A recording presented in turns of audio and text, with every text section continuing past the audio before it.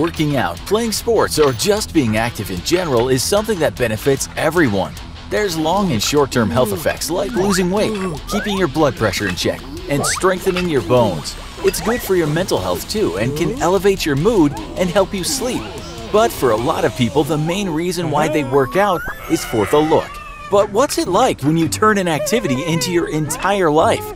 Today we're going to take a look at what it's like to be a professional bodybuilder. The first step to becoming a professional at anything is putting in the time. And becoming a professional bodybuilder is no different. While the average person who regularly works out might go to the gym 3 or 4 times a week and stay around an hour, a bodybuilder is probably spending 2 to 3 hours in the gym every single day. And that doesn't even include the time you need to spend on planning your workout routines or doing research on the most effective exercises. All of these hours quickly add up. Before you know it, what started as a part-time hobby is taking more hours than a full-time job. Now, it might not sound like work, but a big part of the job of being a bodybuilder is eating. Your muscles need calories to grow. Lots and lots of calories. While the average adult male needs to eat between 2,000 and 2,500 calories per day to maintain their weight, a bodybuilder who is trying to continue gaining weight might need to eat 10,000 calories per day or more. It's almost impossible to consume that much in just 3 meals per day. So most bodybuilders spread their intake across the day, eating 6, 8, or even 10 meals per day. That's a lot of lunch breaks. And while just lots of calories in bulk will help you gain weight, to get a competition-ready physique, you'll need to make sure you're eating the right foods, what many refer to as eating clean, which requires even more time for research and meal prep. And then, of course, there's also all of the vitamins, supplements, and protein powders that many bodybuilders swear by. You can see that this would all quickly add up to hundreds of dollars per month just in food and supplements. But no matter how much time you put in at the gym or how many calories you consume, there's a limit to how quickly you can pack on the muscle mass. The average man can expect to put on half a pound per week, or about 2 pounds per month at best. With most of the bigger bodybuilders weighing between 200 and 300 pounds, it can take years just to put on the weight needed to compete. But what can you get out of being a bodybuilder other than the big muscles? First, there's the prize money. You have to start with a local competition for amateurs, but if you perform well there, you can qualify for a professional competition. The biggest of the year is the Mr. Olympia contest, which pays out a whopping $400,000 to the winner. And more than just competing, there's also the chance at fame. Mr. Olympia helped launch the career of someone we bet you've heard of, Arnold Schwarzenegger. Not only did he turn and use his bodybuilding fame to become one of the highest paid actors on the planet, he even became governor of California. But of course, only a small number of amateur bodybuilders even get the chance to go pro, and an even smaller amount become household names. So what do you think? Would you want to become a bodybuilder? Do you think it's a good look? And is the potential for fame and fortune worth all the time and hard work you have to put in? Let us know in the comments. And don't forget to hit that like button and subscribe for more Fuzzy and Nutty. We all love a good storybook tale of righteous kings and queens, or fantasizing that we could be a brave knight on a heroic quest. But what if you actually were living during medieval times and found yourself not as a noble, but all the way at the bottom of the proverbial totem pole as a lowly peasant instead? What would you be expected to do? What kind of life would you live? How long would you survive the grueling lifestyle of a medieval peasant? Just like in today's society, there are certain societal structures in place during the Middle Ages. The structure is known as the feudal system, with the king or queen reigning at the top of the structure and owning all the land. They then give land to lords and knights in exchange for money, loyalty, and military support. Nobles then provided land and protection to the peasants, who were expected to work in exchange for living on the land, as well as paying taxes in the form of money or a portion of what they grew. Imagine the king having a whole pie. He keeps a big chunk of that pie for himself, then slices up the remaining pie for the lords, who in turn give some to their knights. And from there, some of the nobles give pieces of their pie to the peasants. But at the end of each year, the nobles take a piece of that teeny little slice back. Talk about unfair. So you get a piece of land, and in exchange you work a little bit. That's not so bad, right? Well, the average peasant's life primarily circled around the agrarian calendar, meaning most of your time was spent working the land and trying to harvest enough crops to survive another year. And don't forget that tax you owe. Peasant men and women alike tended to the fields, and even their children were expected to learn the necessary skills to help out. Peasants' homes were constructed of a small wooden frame with walls of plaster made from a mixture of mud, straw, and, plug your noses for this one, manure. Glass was extremely expensive, so windows were just a small circular hole in the wall. There was no flooring, just dirt, and no real insulation, so it was often extremely cold during the winter and unbearably hot during the summer. And not only does the family have to fit in the home, but the livestock as well. If left unattended outside, horses and oxen could roam off on their own or even be stolen, so you'd be sleeping side by side with your prized pig. To make matters worse, the animals would bring in bedbugs, lice, and other biting insects that would set up camp in the peasants' straw-stuffed beds. Peasant homes had none of the things we consider normal in ours today. No running water, toilets, baths, or basins of any kind. Even the king would barely bathe. There's a saying that a peasant only bathes twice in their life, once when they're born and once when they die as their bodies are being prepared for burial. Working hard, barely having enough food, and having less than stellar living situations makes it pretty difficult to survive medieval times as a peasant. If you're born into serfdom, there's only a 50-50 chance of surviving your first year of life, and the average life expectancy is only 35 years old. The lack of clean water and modern medicine make it difficult to live to an old age. However, if you survive your childhood and teenage years, it's possible to live well into your 50s or 60s. One of the worst plagues to, well, plague the earth, first appeared during medieval times. The bubonic plague, also known as the Black Death, is a gruesome disease that knocked out 1/3 of Europe's population. Due to the lack of sanitary awareness, fresh water, and modern medicine, the disease spread like wildfire. While those higher up in the power chain did fall ill with the bubonic plague, the nasty bacteria did its worst on the peasants. Although the horrifying Black Death ran rampant and killed thousands of people, it actually might have been the cause for a shift in the peasants' economic status. Once the plague disappeared, there wasn't as many people to complete much-needed tasks, like harvesting the fields. These jobs fell on the peasants left standing, and because they were needed so badly, they were able to ask for higher wages to complete the exact same job they were previously working for little to no pay. Instead of paying taxes with their crops and hard work, they were able to pay with actual money. From there, everyday life changed along with the overall economic structures. The tough life as a peasant was never-ending, spending your life working to pay back the lord of your land, or, you know, landlord, you get it, and essentially giving that piece of the pie back to the king himself. But hey, all you gotta do is survive the deadliest plague, and you too can earn a living wage. Thanks for watching, and don't forget to like and subscribe for more Fuzzy and Nutz. Spiders are all around us. There are over 35,000 different species, and one study of homes in South Carolina found spiders present in 100% of them. Most spiders do not pose a threat to humans and are actually quite helpful in keeping populations of other bugs in check. However, there are some species whose bites and venom can be extremely dangerous. There is a common misconception that the daddy longlegs is the most venomous spider, but that their fangs can't pierce human skin. In truth, daddy longlegs do occasionally bite people. However, their venom will produce a mild irritation at worst. According to scientists, the most venomous spider on the planet today is actually the Brazilian wandering spider, which got its name because it roams the forest floor looking for prey. A single bite from one of these spiders and you will instantly feel pain. Immediate symptoms include inflammation of the skin with severe burning and redness, goosebumps, and sweating. Their venom is strong enough to quickly kill bugs, birds, small rodents, and even young children. But in adults, the venom generally takes longer to work.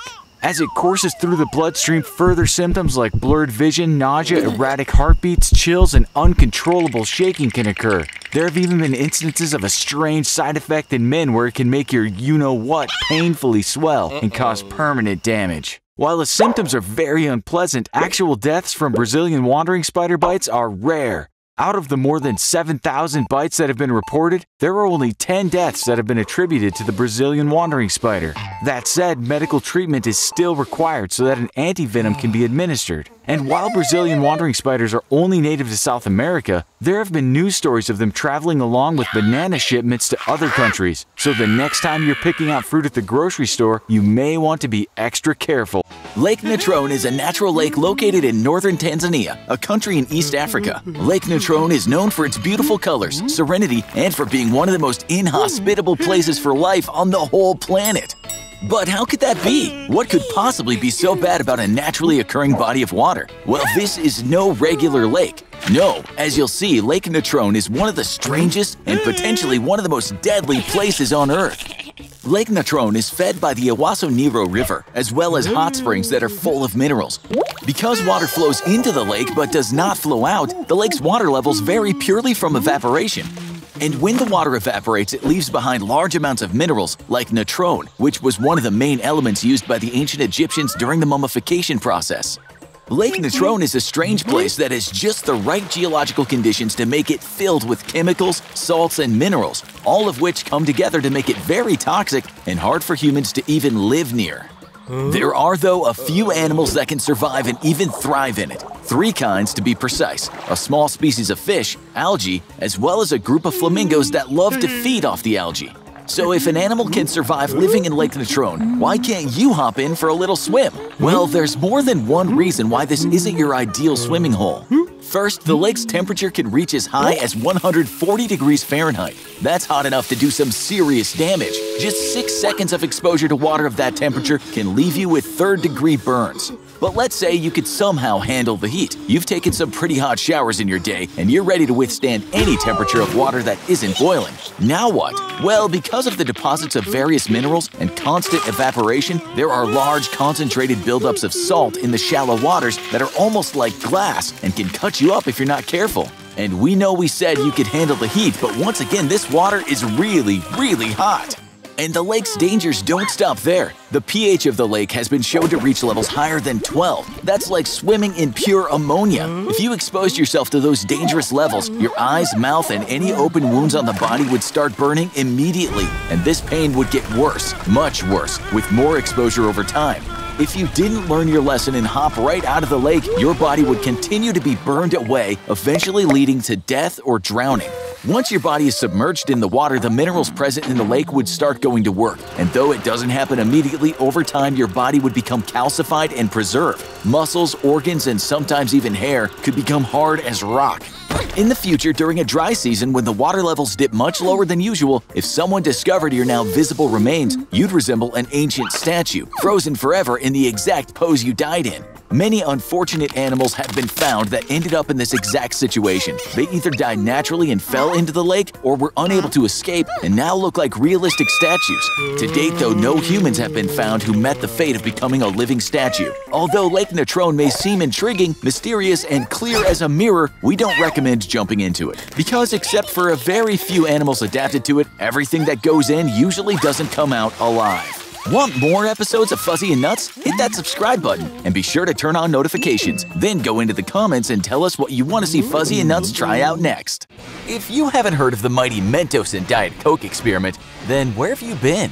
The world-famous experiment consists of combining super fresh and minty Mentos with that saccharine-sweet Diet, and yes, it has to be Diet Coke. The reaction between the substances make for a huge foamy explosion that's sure to make a mess of your kitchen and ruin your day. But if you drank Diet Coke and ate Mentos, would it ruin your stomach? First, let's examine what's actually happening when the candy hits the soda. It starts a reaction that consists of a process called nucleation. Diet Coke is manufactured with a lot of carbon dioxide to give the soda fizziness, and that carbon dioxide dissolves into the water content in the bottle. The moment you open the bottle, the carbon dioxide changes back into a gaseous form. Basically, the CO2 changes from a liquid state to a gas state very fast, and when there are more physical places for the CO2 to land, then the process happens with a lot more volume. Think of when you pour soda into a glass by itself versus the glass with ice. When it has ice, there's a lot more bubbles. That's because there's more surface area on which nucleation can occur. Mentos tablets have a very rough surface despite looking smooth to the naked eye. When you get up close, you can see that the Mentos has a lot of uneven surfaces. This bumpy surface acts as a perfect site for nucleation. So when all that CO2 from the Diet Coke hits the millions of nucleation sites on the Mentos, it creates the incredible Coca-Cola geyser. Okay, but can that happen inside your body? It's been rumored that a boy died by swallowing Mentos and chugging a can of Diet Coke right after. But would this really happen? Will the two meet up down in the pit of your stomach and explode? If unharmed Mentos made it 100% intact to your stomach and you chugged a liter of Diet Coke, your stomach and intestines would fill up with gas, like a balloon filling up with air. The walls of your guts would stretch and distend until the tissue hits its breaking point, at which point they would be damaged and rupture inside your body. Something like this actually did happen to a woman who was celebrating the Chinese New Year, but Mentos and Coke weren't the culprits. She had overeaten and drank too much alcohol. When surgeons attempted to help her, large amounts of gas from the alcohol were released and came into contact with electrical equipment and caused a fire. Her stomach basically exploded and the doctors had to remove her stomach entirely. However, the Diet Coke and Mentos tale is an urban legend. You cannot die from eating Mentos and drinking Diet Coke because the rough surface of the Mentos begins to dissolve almost immediately in your mouth, so no nucleation can occur in your stomach. So while Coke and Mentos won't make your belly explode, overeating and drinking might. But even if there aren't any definitive reports of it happening, we still don't recommend you try it. Leave the Coke and Mentos explosions in the glass instead of your stomach. And remember to do the experiment outside unless you want a big mess to deal with. Have you ever come across a small bee or a wasp and it scared you out of your mind? It might feel silly to be afraid of such a small insect. However, your instincts are right on track. Sometimes the smallest little bugs are some of the most dangerous, and that can include the bees and wasps that are in your backyard right now. When you hear buzzing coming from a nearby tree, you might immediately take notice. We really love honey, but nobody likes a bee sting. While a simple bee sting from a honeybee is unlikely to cause much harm, some people are allergic to a specific chemical in the bee venom. They can have severe reactions to the bee venom, causing them to go into anaphylactic shock that causes swelling and difficulty breathing.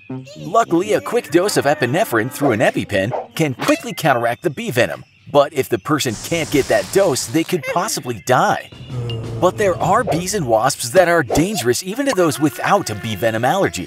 First off, there's the hybrid honeybee called the Africanized honeybee. These bees are an invasive species that take over local honeybee hives. These bees are more aggressive than your average honeybee. If they perceive a threat to their home, like a human accidentally disturbing their hive, the bees can go into hyper-defensive mode. They can swarm a person in a cloud of up to 60,000 bees strong, stinging the victim thousands of times. The stings from these thousands of bees can cause tissues and body functions to break down almost immediately. People have been known to suffer cardiac arrest and die almost instantly from these bee swarms. If you see a hive, stay clear and notify animal control to take care of it. But even those bees are no match for the giant Asian hornet. These guys are up to 2 inches in length and eat bees for breakfast. Literally. They're a carnivorous species of hornet and contain a neurotoxin that shuts down their prey's nervous system. They're also prone to hyper-defensiveness. If a person gets stung by even one of these hornets, they can go into anaphylactic shock and die. The deadliest of all, though, is the Vespa luctuosa, a species of wasp found only in the Philippines. It has the most toxic venom of any bee or wasp, and only a couple insects in the whole world are known to be more toxic. A single bite from this little wasp is extremely painful and can lead to convulsions, your skin turning blue, and even death. Luckily for us, they rarely build their hives around humans, so unless you're walking through the Filipino wilderness, you're not likely to meet one. Whether you're allergic to bees or not, though, be careful. Some of them might be more dangerous than you think, so it's always best to keep your distance and not take any chances. Even if you get a honey craving and see a hive, under no circumstances should you disturb them. Leave it to the pros, and both you and the bees will be much happier. Thanks for watching, and don't forget to subscribe for lots more Fuzzy and Nutz. Anyone in the path of an approaching tornado knows to seek immediate shelter. But some adventurous storm chasers actually hunt down tornadoes to research and learn more about them. A tornado is a rapidly spinning column of air that can form when violent thunderstorms and certain wind patterns known as a supercell are present. These funnels extend from storm clouds all the way to the ground and are one of the most destructive natural disasters. Deadly twisters occur across the globe, but they're observed most frequently in a region of the US known as Tornado Alley, where hundreds of tornadoes touch down each year. Tornadoes are often preceded by a dark greenish sky and can sound like a roaring freight train as they approach. Torrential downpours, lightning, and even icy hail the size of a baseball frequently accompany these catastrophic events. Wind conditions approaching 100 miles per hour are not uncommon. with some tornadoes raging at speeds up to 300 miles per hour or almost 500 kilometers per hour, easily capable of demolishing homes, uprooting trees, and tossing vehicles through the air. Some survivors caught outdoors when a tornado hit described the terrifying experience as being sucked into a vacuum cleaner and then trapped in a cold, dark cloud of spinning debris with sudden bursts of lightning. The drop in pressure and powerful winds inside the vortex can feel like a punch to the stomach, sucking the air out of your lungs and making it difficult to breathe. But airborne debris is far more likely to cause injury. A tornado can turn an ordinary 2x4 piece of wood into a fierce javelin or a missile-like projectile that can easily impale you. Powerful funnels can travel miles in an unpredictable track for well over an hour before disappearing, leaving behind a trail of absolute devastation. So if you're ever in the path of an approaching tornado, find shelter immediately, ideally in a basement or underground cellar. But remember, just because the tornado is past doesn't mean the danger is over. Do Fuzzy and Nutz a favor and click the like button. Also, check their video about what would happen if you ate the hottest pepper. There's lots of stories of people surviving falls from incredible heights, including one of a woman surviving a fall from a whopping 33,000 feet after being sucked out of a plane. On January 26, 1972, flight attendant Vesna Vulovic fell an astonishing 33,300 feet from her airplane in the mountains of Czechoslovakia. Suffering from brain hemorrhage, several crushed vertebrae, and 2 broken legs, she was not expected to survive, but awoke from a coma 2 days later. But while events like that may be freak occurrences, what would actually happen if, say, you belly flopped from 100 feet high directly onto water? Well, first, water is soft and thus safer than the ground, right? Well, not quite. See, when you fall, your body begins accelerating, and the potential energy stored in your body is turned into kinetic energy. The longer a fall lasts, the more kinetic energy you generate, until hitting a peak maximum based off your mass and total acceleration. In short, the longer you fall and the bigger you are, the more kinetic energy you generate. But when you finally hit a surface and come to a stop, all that kinetic energy is then transferred to the impact site. Now when you hit a liquid, all of these same physics are in play, but as a dynamic medium, water can actually move and be displaced, which is why you can generally survive falls from a greater elevation. But with enough speed, mass, and kinetic energy, even a liquid like water can behave very, very unexpectedly. At a height of 100 feet, the average person will reach a velocity of roughly 80 feet per second, or 54 miles per hour. As your body impacts the water, it transfers all its kinetic energy to the water, forcing water molecules to move away. But at such high speeds, the water molecules are forced to move too much too quickly and encounter massive resistance from every other water molecule it pushes against. This creates a reactionary force that pushes back against the object, forcing the water to move, in this case, your own body. The greater the surface area, the larger the amount of water that is forced to try to get out of your way in a shorter amount of time. So the greater the force exerted back on you. That means that from a height of 100 feet and an average speed reached of 54 miles per hour, a belly flop carries a strong chance of outright death. Though even if you don't die, you may wish you had. At these speeds, water can exert so much force on your body that it'll shatter bones and rupture organs, causing massive internal hemorrhaging. While trained cliff divers do routinely make jumps from these heights, they have learned how to properly enter the water and increase their rate of deceleration, thus reducing the amount of force returned. So while it may look like great fun, maybe it's best to always leave the cliff diving to the professionals. If you want to make Fuzzy and Nutz happy, click that like button and subscribe to their channel.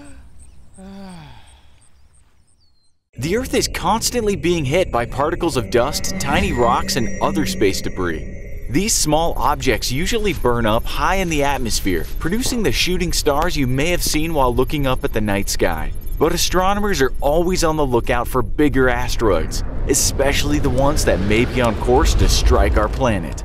While rare, these collisions with rocks from deep space do happen, and the results can be downright terrifying. An asteroid just 7 meters in diameter will explode with the power roughly equal to the atomic bomb that was used on Hiroshima, leveling buildings up to a mile away. A larger 100-meter diameter asteroid has more power than the largest nuclear weapon ever tested and could level an entire city. But there are even bigger asteroids out in space, and a run-in with one of these would have a truly global impact. An insanely giant asteroid, one around 10 kilometers in diameter, would create an impact crater 180 kilometers wide and 20 kilometers deep. Beyond just the impact, it would cause worldwide earthquakes and mega tsunamis over 100 meters high. Dust and ash thrown up into the atmosphere would cover the surface of the Earth for years. A massive die-off of plants and animals would follow, basically the end of life as we know it. And this has happened before. An asteroid of roughly that size is what we think killed the dinosaurs. And if an enormous asteroid the size of Earth were to hit, the planet would be completely obliterated, leaving nothing but the Earth's core and creating a new asteroid belt between Venus and Mars. But don't worry too much. Giant asteroids the size of the one that wiped out the dinosaurs only hit the Earth about every 50 to 100 million years. Of course, the last one was 66 million years ago, so I guess you could say we're due. Coffin shopping is something no one wants to do, but when the unfortunate happens to loved ones, it can become an inevitably necessary task. The process can be stressful, sad, exhausting, and emotionally draining. But what if shopping for a coffin took a turn for the worst and not only became emotionally stifling, but literally claustrophobic? What if you were trapped inside a coffin? Could you survive? Is it even possible to get back out?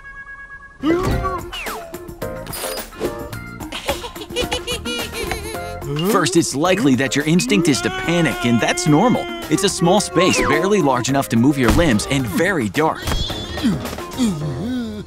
But don't get too worked up. When you panic, you use substantially more oxygen than you otherwise would. If you manage to calm yourself down to a relatively normal state, you could probably survive between 2 to 5 hours on the remaining oxygen. It's all dependent on how large you are, the size of the coffin, and how much air you may have already utilized in the initial panic. That may sound like a lot of time, but in reality, it's not. This is a sticky and uncommon situation, so you have to start thinking fast. And remember, don't panic. Today, the first thing to search for would be your cell phone. If by chance you do, you can attempt to make a call to someone and explain the strange situation. That, of course, relies on your phone having service, which might be tough in a wood and metal box. A little light would probably make you feel more comfortable, but keep in mind that lighting matches is a bad idea. When a flame burns, it uses oxygen as fuel, eating up that valuable air at a much faster rate. Instead, use that cell phone as a flashlight if it still has battery life. The next step is to figure out which kind of coffin or casket you're in. If your loved one spent a lot of money on a metal casket, it's gonna be next to impossible to get out. For one, they lock, and two, you won't be able to open the casket with all the weight of dirt on top of it. Hopefully they went the cheaper and more environmentally friendly route. These coffins can be made of a thinner wood, bamboo, wicker, or even cardboard, and are often buried in shallow holes, somewhere between 2 and 4 feet rather than 6 feet, to help speed up the decomposition process. Less dirt means less weight and less dirt you'll have to climb through. Okay, so if this is the case, you have a slightly better chance of escaping. The next step might sound a little strange, but it's gonna feel more natural in the long run. You'll want to slip your shirt over your head without taking it off your head, essentially creating a bag over your head with the sleeves dangling down. This will allow you to breathe without dirt filling your lungs. Now, find the weakest structural point in the coffin. It should be the center since there's no support of any kind. In fact, since you're buried in a cheaper coffin, the center may have even started to sag from the weight above it. Get yourself into a position where you can start kicking away at the top of the coffin until it breaks. Once the dirt's falling in, you want to fill the coffin with as much of it as possible. That might sound strange, but what you're really doing is displacing the dirt and weight that was above you. The more you can get into the coffin, the less you'll have to push through. Although it's important to leave enough space where you can still move a little. This is because of your final step, standing up. We do it every day, but this time will be the most difficult of your life. An average height is roughly 5 feet 7 inches for a man, so if you're buried in that shallow grave and you're able to stand up, Theoretically, you could just about stand up out of the grave. But in order to do this, you're gonna have to use all your strength. Push hard against the bottom of the coffin, stick your hands as straight up as you can, and push through all that weight of earth. It's so heavy, it may even feel like you're pushing through concrete. A bit of good news though, because you were just buried, the dirt on top is likely still loose and not compacted, so pushing through it should be a little easier. Once your hands push out of the ground, you can start using your arms to pull yourself out and finally breathe that glorious fresh air. Although it is theoretically possible, it's very unlikely you would actually be able to escape from a coffin that's buried in the ground. With roughly 80% of the US coffins being steel, the odds are stacked against you being able to break out. But if you did manage to do it, it would be one amazing accomplishment of strength and problem solving. Do you have any idea for how to bust out of a metal coffin, besides carrying a blowtorch on you at all times? Let us know in the comments, and don't forget to subscribe for more episodes of Fuzzy and Nutz. Everyone's had the odd job they were forced to take when times were tough. And sometimes you could find yourself responding to some pretty odd job postings. Millions of people every day show up at laboratories and medical facilities around the world to be guinea pigs for dangerous drug trials or to test new gadgets and devices. While these jobs can be risky and probably more than a little weird, what are some of the worst jobs in the world that have ever existed?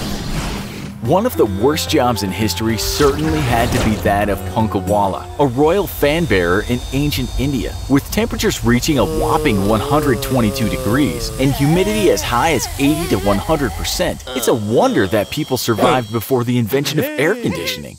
But survive they did, and while the common man was forced to endure the heat best they could, Indian rulers, or Maharajas, enlisted fan bearers to constantly fan them all day long. Being so close to the Maharaja, deaf servants or slaves were preferred for the role, as they wouldn't be able to overhear any secret conversations. Eventually, ceiling fans were invented, but without electricity, guess who had the job of pedaling the complex system of pulleys all day long to keep the fans rotating? All that labor works up a lot of sweat, so it's a good thing getting clean is just one shower and a soap bar away. But for centuries, the process of making soap was dirty, disgusting, and more than a bit dangerous. Up until the Industrial Revolution, most soaps were made by combining animal fats, various oils, and harsh chemicals such as lye. First, animal fat was slowly melted and then strained to remove any meaty bits.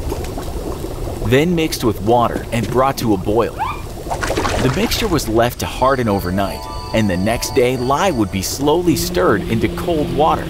Because of its volatility, adding too much lye to water, or the reverse, adding water directly to lye, could create an explosion.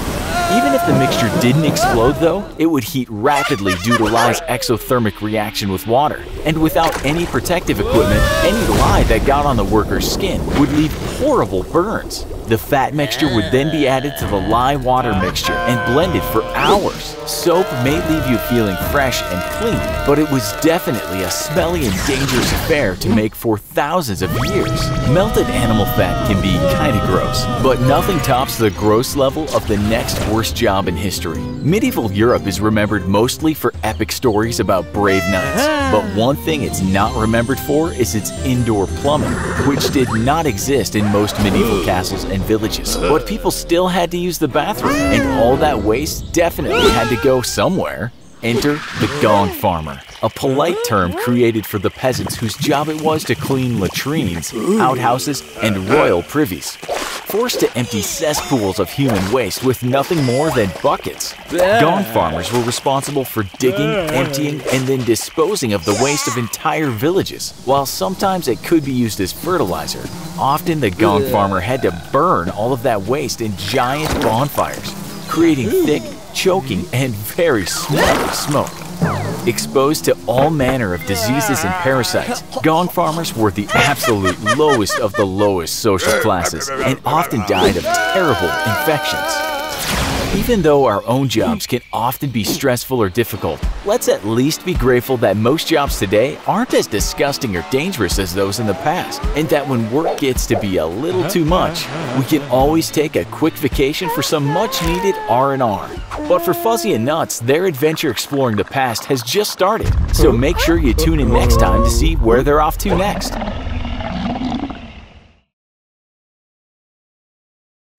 The American criminal justice system currently has roughly 2.3 million people locked up in more than 6,000 correctional facilities.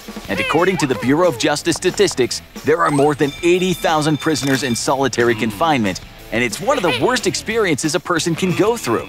What if you were thrown into solitary confinement?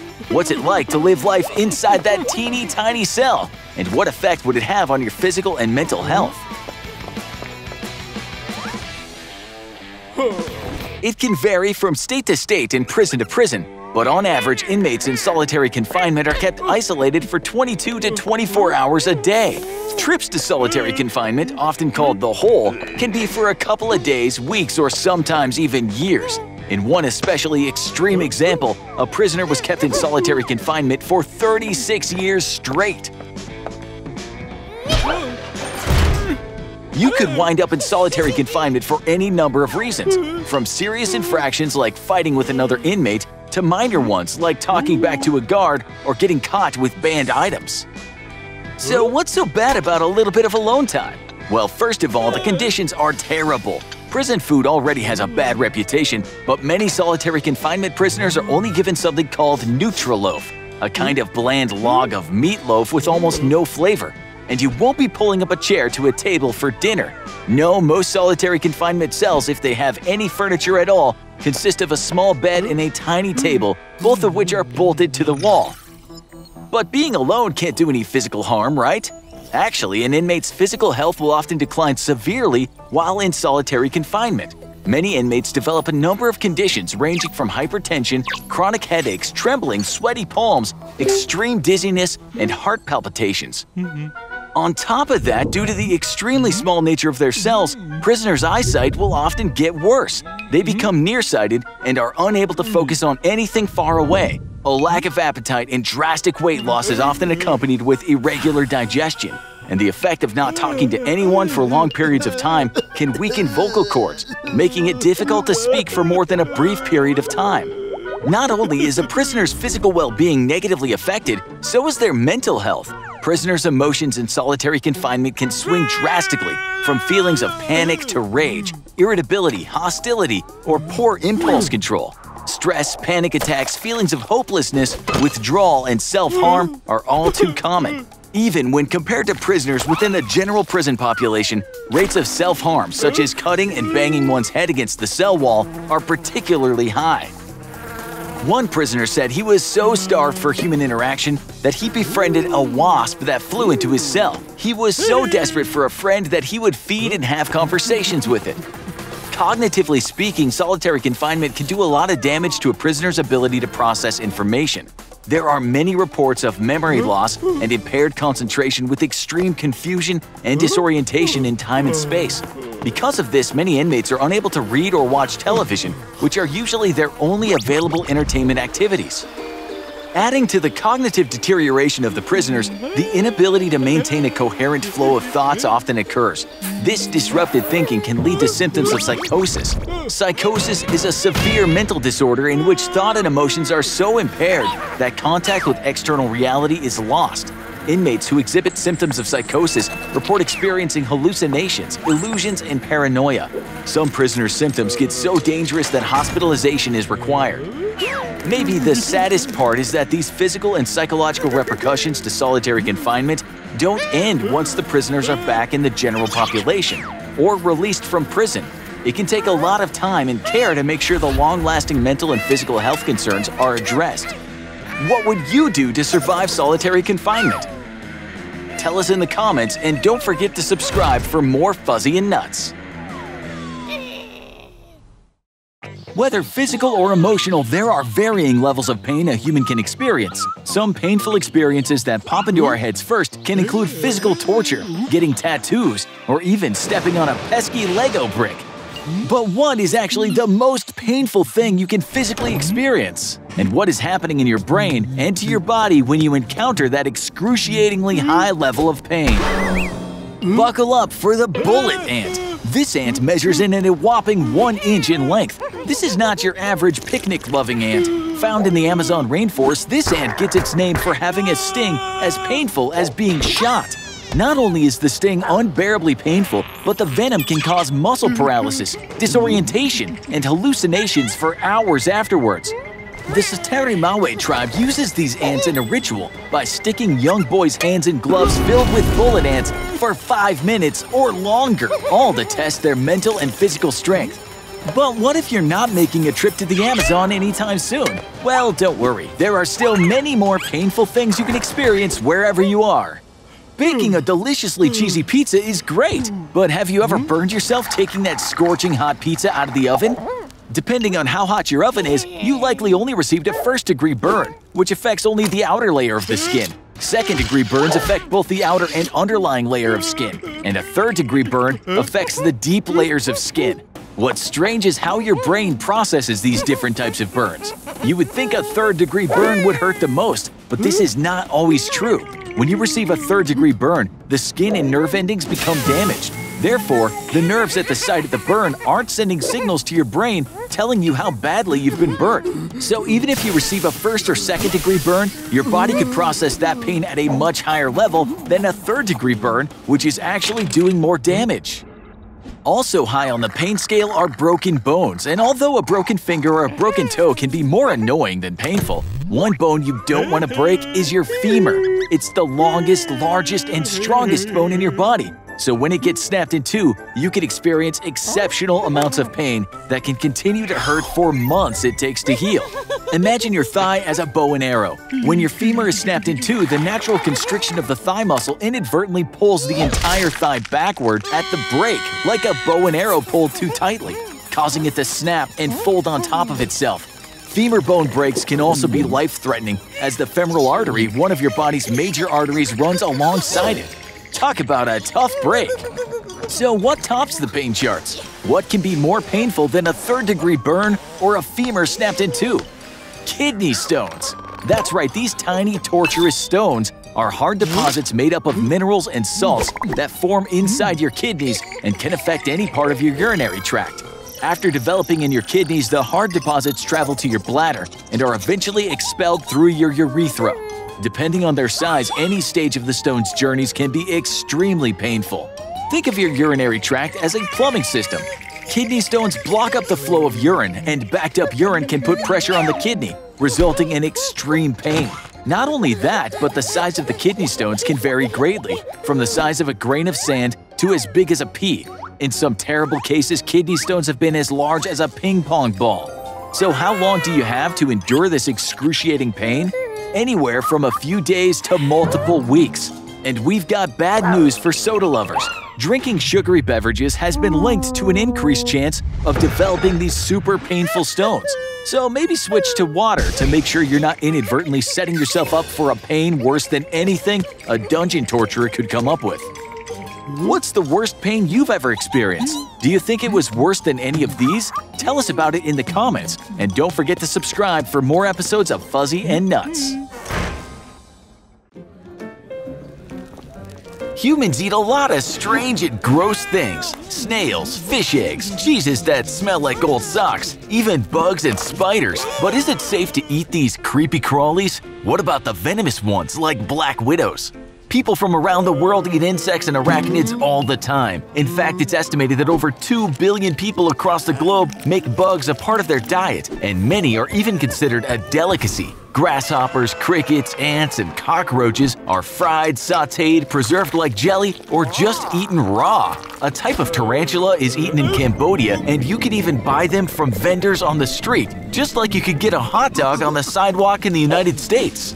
This might sound strange to you, but it's very common in other places, and they might think your hot dog full of mystery meat is more disgusting than popping a whole spider in your mouth.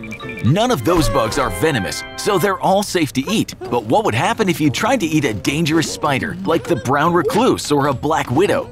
Just the thought of their long, spindly legs and hairy, fat, slime-filled abdomens makes us want to gag. But is it also dangerous to eat them? What would the venom do to your body if you could choke one down? Would it make you sick? Could it even kill you? The most dangerous spider in the world isn't the black widow or the brown recluse, but the Brazilian wandering spider, which has the world's deadliest spider venom. Just one little bite from one of these can leave you in serious trouble. Their venom is strong enough to quickly kill small animals and will eventually kill an adult human too. If you tried to pop one of these bad boys in your mouth, you'd be likely immediately bitten in the tongue or throat, and it would be just as bad as being bitten anywhere else on the body. You'd feel immediate searing pain, begin sweating, and the area you were bitten would start to swell, which could cause your throat to close up and prevent you from breathing. But what if you were able to tough it out and quickly swallow the spider before it had the chance to bite you? Well, we've got bad news for you, because you just made your problem even worse. Now you've got a deadly venomous spider heading down your digestive tract where it can bite you over and over again. But wait, wouldn't the spider suffocate or drown? No, thanks to their slow metabolism, some spiders can live without air for hours or even days. That means you can have a live spider biting you all the way down to your stomach. Yikes! No thank you.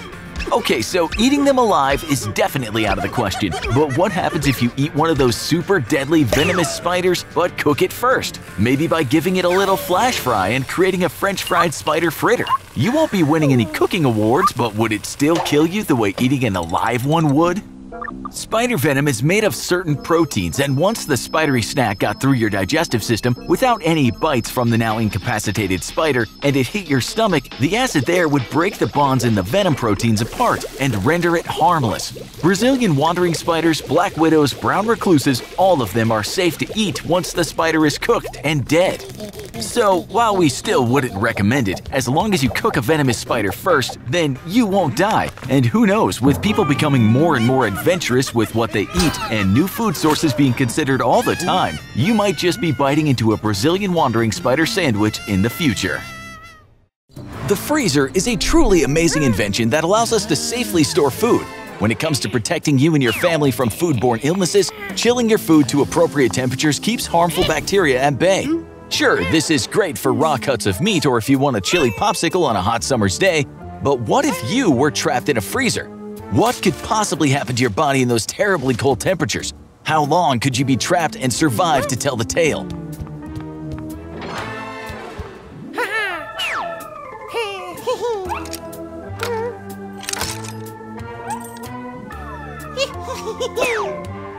First things first, you're in for a very cold awakening. That's because walk-in freezers are kept at temperatures ranging anywhere from 0 to -10 degrees Fahrenheit. Not only that, but the ceilings, walls, and floors are usually made with 6 inches of insulation covered with sheets of galvanized steel, stainless steel, or aluminum. This is great for food, but for a person, you'd basically be locked inside a giant, tightly sealed, extremely cold metal box.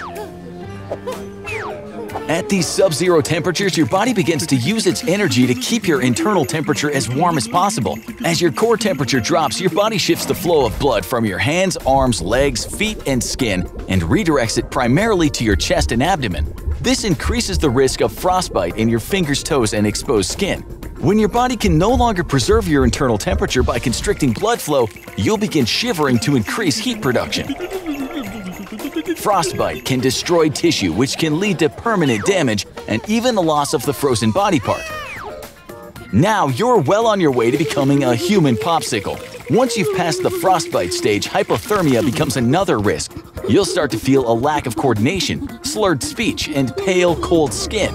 If hypothermia worsens, shivering stops and you'll experience mental confusion, shortness of breath, and an irregular heartbeat. In grave circumstances, there's severe muscle stiffness, extreme sleepiness, unconsciousness, and eventual death.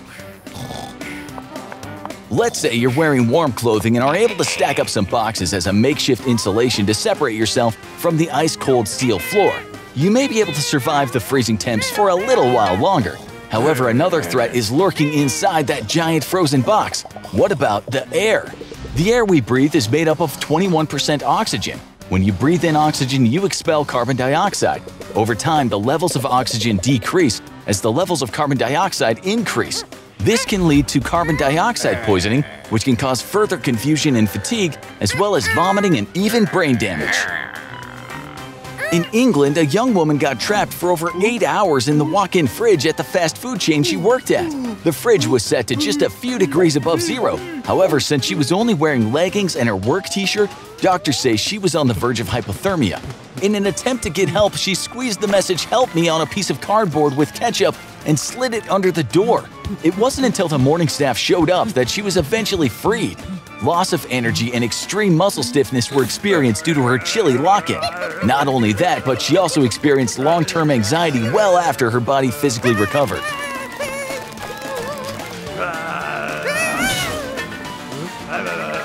Although these wonderful giant frozen cubes are essential for food safety, they can be quite dangerous and even life-threatening. So the next time you use a freezer, remember to enter at your own risk.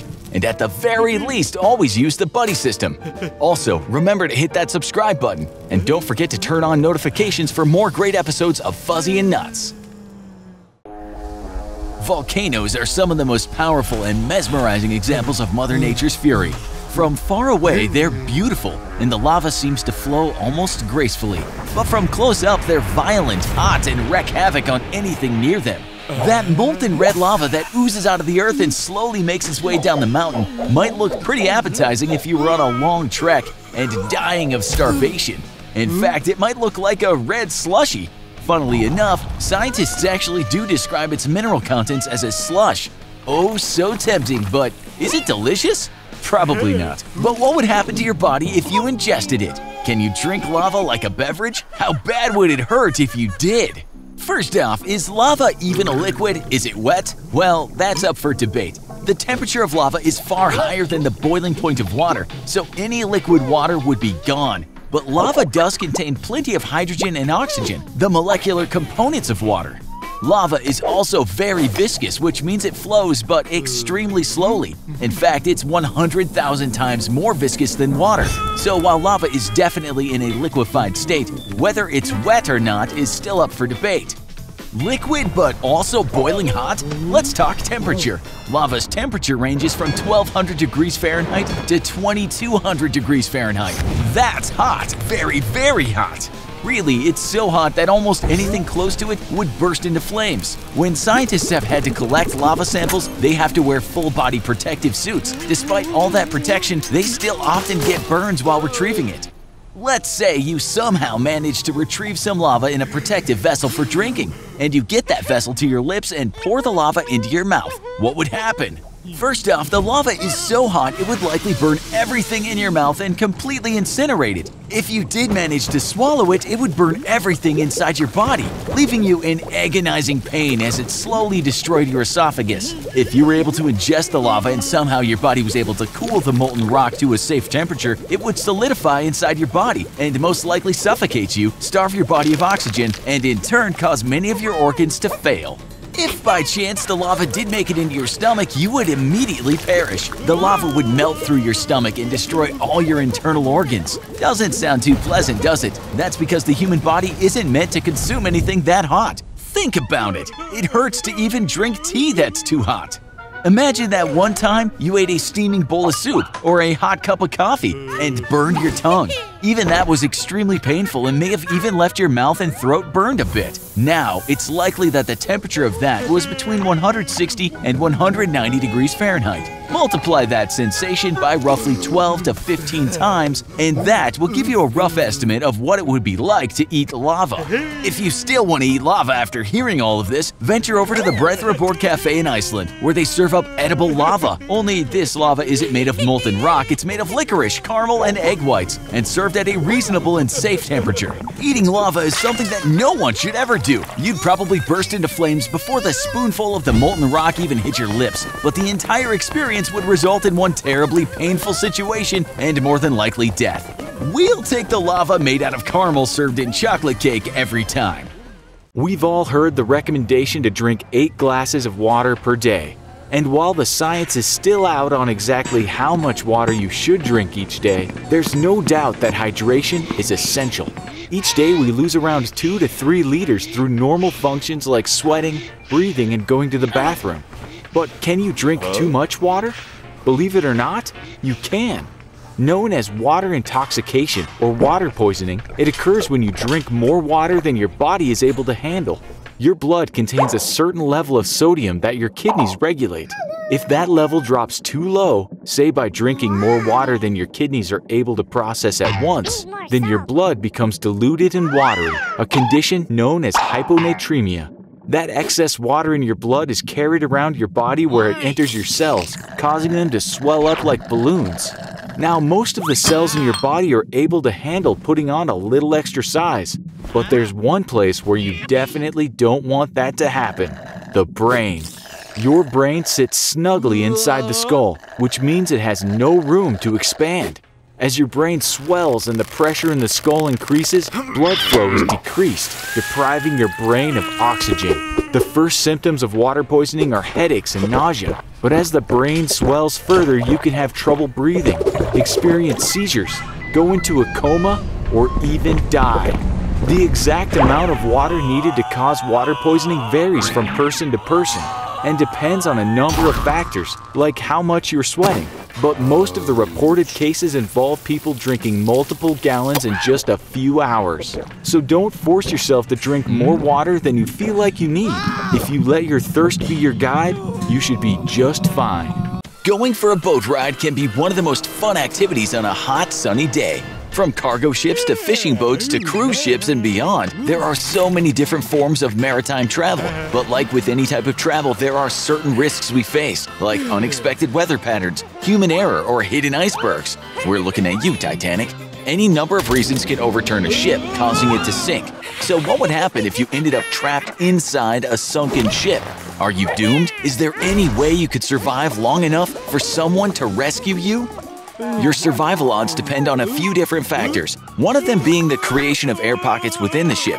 Air pockets can form when water slowly fills a room as a ship sinks, but does not fill the room completely, thus pushing all the air upward to the top of a concave chamber, leaving an air pocket as the only source for oxygen. So if you found yourself in an air pocket, you're set, right? Not to burst your bubble, but not exactly.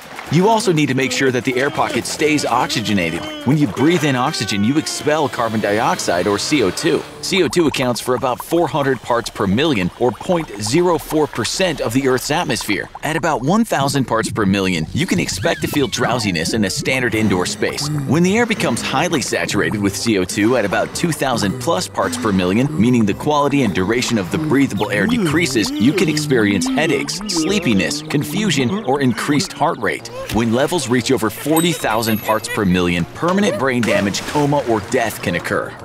One upside of being trapped in the water is that CO2 is soluble, meaning the ocean can actually dissolve the CO2 molecules. The colder the water, the more CO2 can be dissolved, which is another upside, due to the cooler water temperatures you're trapped in. More on that in a few. By splashing the water's surface area is heightened, thus absorbing the CO2 molecules in the air pocket and lessening the amount of CO2 in the air. Maintaining an air pocket is a great start to survival, but there are still other factors that can limit your chances. Although the surface of the ocean can feel perfect for a dip in the summer, the temperature of the water below the surface drops drastically. The sunlight zone of the ocean, which spans from the surface of the water down to 200 meters, can range on average from 97 degrees to 28 degrees Fahrenheit, depending on the location. Temperatures in the ocean's layers below the sunlight zone drop severely due to a lack of sunlight and currents warming the water. Not only would these cold waters be a shock to your body, but the lasting cold temperatures would send your body into a hypothermic state, meaning your body loses heat faster than it can produce it. Cold water dangerously accelerates hypothermia, since body heat can be lost 25 times faster in cold water than in cold air. Lifting as much of your body out of the water as possible will help with surviving hypothermia. That way, your body has a chance to warm up.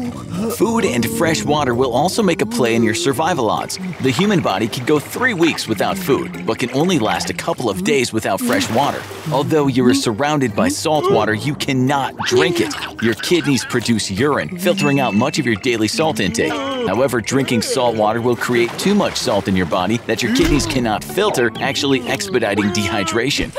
Surviving being trapped in a sunken ship seems futile, but it is definitely possible. In 2013, Harrison Okene was trapped in a sunken ship for nearly 3 days. Even after he was rescued, his road back to normalcy was not over. Okene had to spend another 60 hours in the decompression chamber to rid his body of excess nitrogen.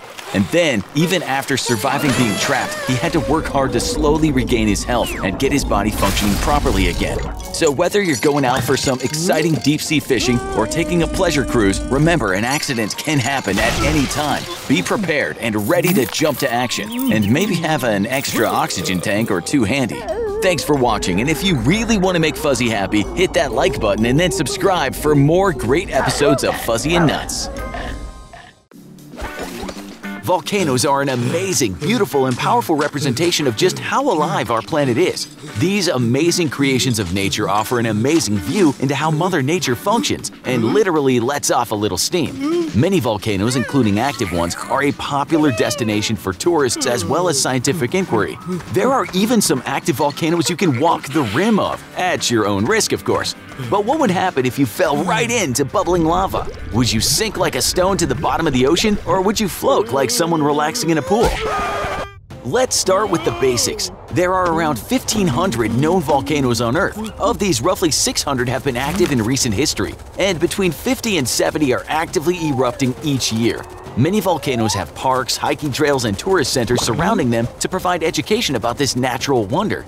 If you do visit, you must always be cautious as they're constantly changing and sometimes even release toxic gases into the area. Permitting that the conditions are safe and you can hike to the top, you can peer inside and see that strangely beautiful lava. Or is it magma? Or are those two words the same? The answer is sort of. Okay, let's get some vocabulary set before we further explore. Magma and lava are both molten or liquefied rock. Magma is molten rock inside the Earth, whereas lava forms when magma reaches the surface of the planet through volcanic vents or eruptions. So to recap, magma is inside the Earth deep under the surface. Lava is on the Earth's surface. That means if you fell into a volcano, it would be magma that you're falling into, since it's still technically inside the Earth. But what are you actually falling into? Magma consists of a very hot slush of crystals, volcanic gases, and bubbles filled with volcanic gases. You might think that when you hit the magma you would sink into it, cause a splash, and even be able to swim through it. The reality is quite a bit different. Lava and magma are significantly more dense than water, meaning that if you could withstand the high heat, you wouldn't sink, you would float. But magma isn't like a pool, hot tub, or ocean. You're not going to be able to swim or float on it. Because of its extreme temperatures, generally ranging somewhere between 1,200 and 2,200 degrees Fahrenheit, you would burst into flames once you made contact with the magma. In fact, you would probably catch fire before even making contact due to the high levels of radiant heat, while the super hot gases would cause you to burn to a crisp inside your body. And remember what we said about the density? It's so much higher than water, it would be like falling onto a concrete floor. Now, you don't just have to worry about the extreme temperatures, but also the risk of breaking every bone in your body when you do hit the surface. Volcanoes are a powerful and unpredictable part of nature. They're beautiful and offer an incredible amount of insight into how Mother Nature works. Scientists have been studying volcanoes for hundreds of years, and while it's sometimes possible to predict an eruption, we can only do it with some certainty if there's a specific and thorough understanding of the activity of that particular volcano. Meaning that many times we can tell an eruption might occur, but there are still plenty of times when we have no idea. Terrifying! Volcanoes are incredible places to explore and learn about, but if you do decide to check one out yourself, please do it safely. Do your research before you go, learn about the daily changing environments at that location, and follow all park safety guidelines. And while lava flowing out of a volcano might look beautiful, be sure to keep your distance. Falling in is the last thing you want to experience yourself. We've all been there before. It's 3 a.m., it's late, and you're preparing for an exam the next morning, attempting to cram as much last-minute information into your brain as possible. The only way to stay up and not fall asleep? Red Bull. But as every minute passes and every fresh can of that delicious energy drink is cracked open, is it too much? Can it be too much? Can you overdose on caffeine? Caffeine is a natural stimulant that affects the brain and the central nervous system. It helps prevent onset tiredness and keeps us generally more alert. Caffeine's primary function is on the brain. Once it hits your gut, it enters your body and bloodstream relatively quickly. Adenosine is a neurotransmitter in the brain that makes us feel tired and relaxes us. But once caffeine reaches the brain, it will connect the adenosine without activating it. So basically, we don't get tired when we should. We feel more awake, stimulated, and focused at a time when we might otherwise feel tired. Because caffeine enters the body and the bloodstream through the gut, it usually kicks in pretty fast. The amount of caffeine found in 1 cup of coffee generally takes 20 minutes or less to take effect. A can of Red Bull can actually begin making us feel more alert in as little as 15 minutes. So when is too much? It's generally accepted that up to 400 milligrams of caffeine is healthy and safe. That's roughly 4 cups of coffee. To put things in perspective, a single 8-ounce serving of chocolate milk contains 2.7 milligrams of caffeine. Decaf coffee contains 3 to 12 milligrams. Soft drinks contain 20 to 40 milligrams. Brewed tea has 40 to 120 milligrams. Energy drinks like Red Bull have 50 to 160 milligrams, while coffee and espresso can have between 120 to 720 milligrams of caffeine. Doctors say if you intake over the accepted 400 milligrams of caffeine, you can expect to start having some serious side effects. Those might include migraines and headaches, nervousness, increased heart rate, upset stomach, muscle tremors, and insomnia. Okay, so those are the general symptoms that might begin to take effect. But what really happens as you progressively drink more? Starting with 1 Red Bull, which represents roughly 1 cup of coffee, most consumers say they feel more awake, aware, and very functional. You may feel ready to take on a list of chores or do extra work, maybe even stay up studying for a few more hours. Now let's say things have escalated. It's getting later and you reach 20 Red Bulls. That's nearly 1,600 milligrams of caffeine. In Europe, a young woman used to drink nearly 20 cans of Red Bull each day. The repercussions were severe. Her liver was nearly destroyed, and she gained an enormous amount of weight, jumping from a size 14 to a size 22. Not to mention her bank account was also hurting. Even when you buy Red Bull in bulk, 20 cans a day for an entire year is roughly $8,680 US. That's a lot of money. Let's just say for fun that things get really bad and you consume 100 Red Bulls. That's nearly 8,000 milligrams of caffeine. This is serious health problem territory. Effects now escalate to seizures, strokes, and even hallucinations. In 2012, a user posted a review of 5-hour energy drinks claiming he had consumed 22 5-hour energy bottles all poured into a big gulp cup and consumed them in a very fast time frame. He said he hadn't been able to sleep in over 72 hours, no longer could feel his own pulse, and was suffering from hallucinations. Now the big question, what would happen if you consumed 1,000 Red Bulls? Really bad things, even if you could get past the severe dehydration that would probably occur early on, and the numerous other health problems that would manifest pretty early. Most likely you would have severe heart palpitations, and eventually can and probably will lead to a stroke. Your body's internal organs might slowly cease to function, including the kidneys and liver, and the possibility of death is serious, especially if you have a pre-existing health problem. In the end, caffeine isn't a complete evil. Some studies have shown that consuming a healthy amount of caffeine daily can actually help the body. It can improve brain activity and functionality, metabolism, and exercise performance. In some cases, doctors have found it may even help prevent heart disease and diabetes. But the overall effects caffeine produce are also subjective to each individual and based on their own body. Some people need more, some people need less, and some people don't even need it at all. The best bet with caffeine and energy drinks is to consume them at a safe, healthy level and not overdo it. Always remember to hydrate in between and replenish your body with plenty of fresh water. Fuzzy and Nutz are on a trip through the Earth's history, showing us what it was like to live with dinosaurs, what the greatest natural disasters ever were, and the worst extinctions ever on Earth. But now they find themselves at the dawn of our own history, 2.5 million years in the past.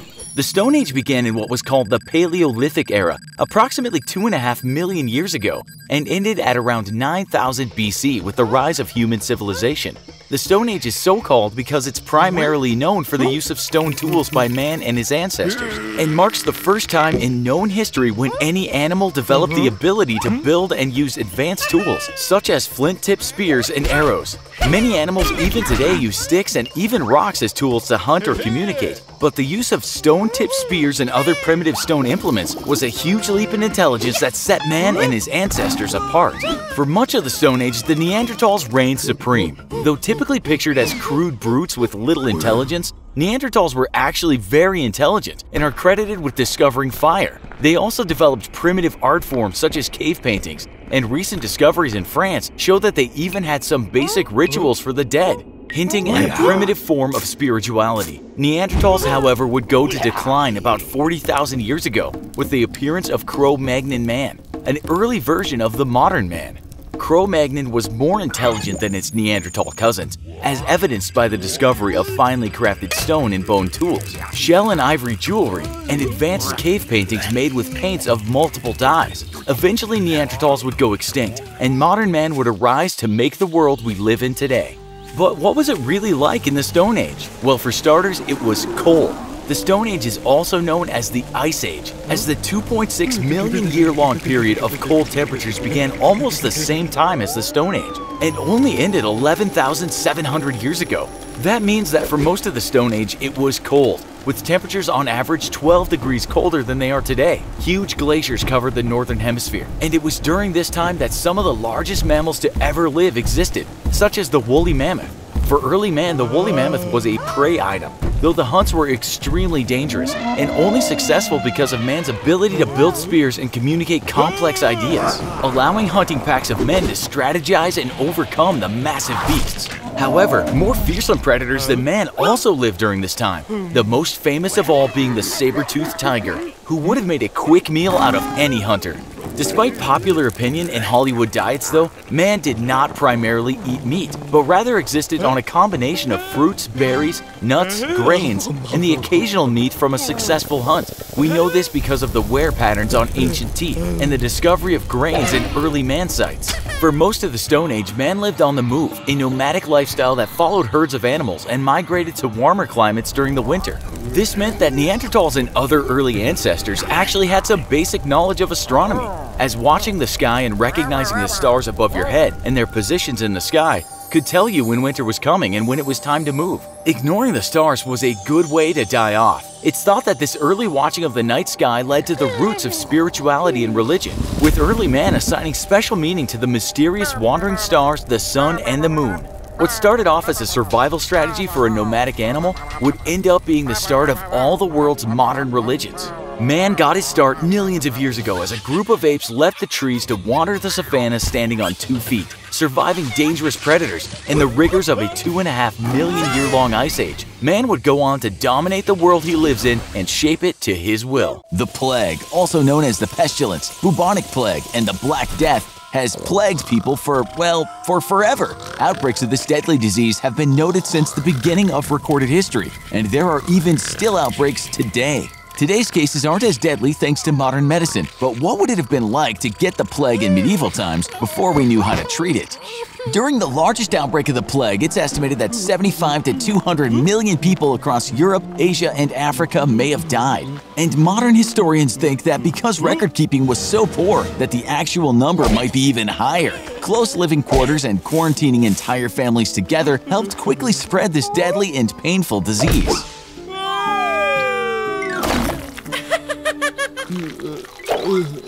The bubonic plague is a disease that comes from bacteria that live in the soil. While in the dirt, the bacteria isn't harmful to humans. Once it's picked up by rats, though, it morphs into a different and more deadly form. This would still not be so bad. Rats rarely bite humans after all, but fleas then bite the rats and pick up the bacteria. Fleas were very common in medieval households, which is bad news since when fleas bite humans, the bacteria gets injected directly into the bloodstream, and fleas were a big problem for your average medieval peasant in their day-to-day life. Once in the bloodstream, the bacteria quickly moves to the lymph glands, where the bacteria multiply and cause the glands to swell with infection. This creates one of the telltale signs of the plague, big black swellings at the sites of the lymph glands. These are called buboes and are extremely painful. The bubo is what gives the disease its iconic name, the bubonic plague. Once the bacteria have multiplied in the glands, they enter the bloodstream and go straight to the heart. From there, they can quickly spread to the rest of the body. This causes everything from delirium to fever to raging thirst. The lymph glands continue to swell up until eventually they burst, both inside and outside the body. It is not a pretty sight. Also not a pretty sight, plague doctors who wore long waxed leather coats and large beaked masks filled with herbs to try and ward off the disease.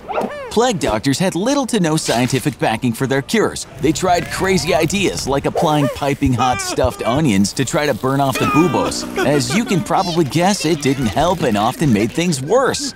Inside the body, the burst debris from the gland enters the bloodstream, leading to clots that gather in the fingers and toes, cutting off the circulation and causing them to go black. The debris continues to clot in the bloodstream, eventually causing major organ failure and then death.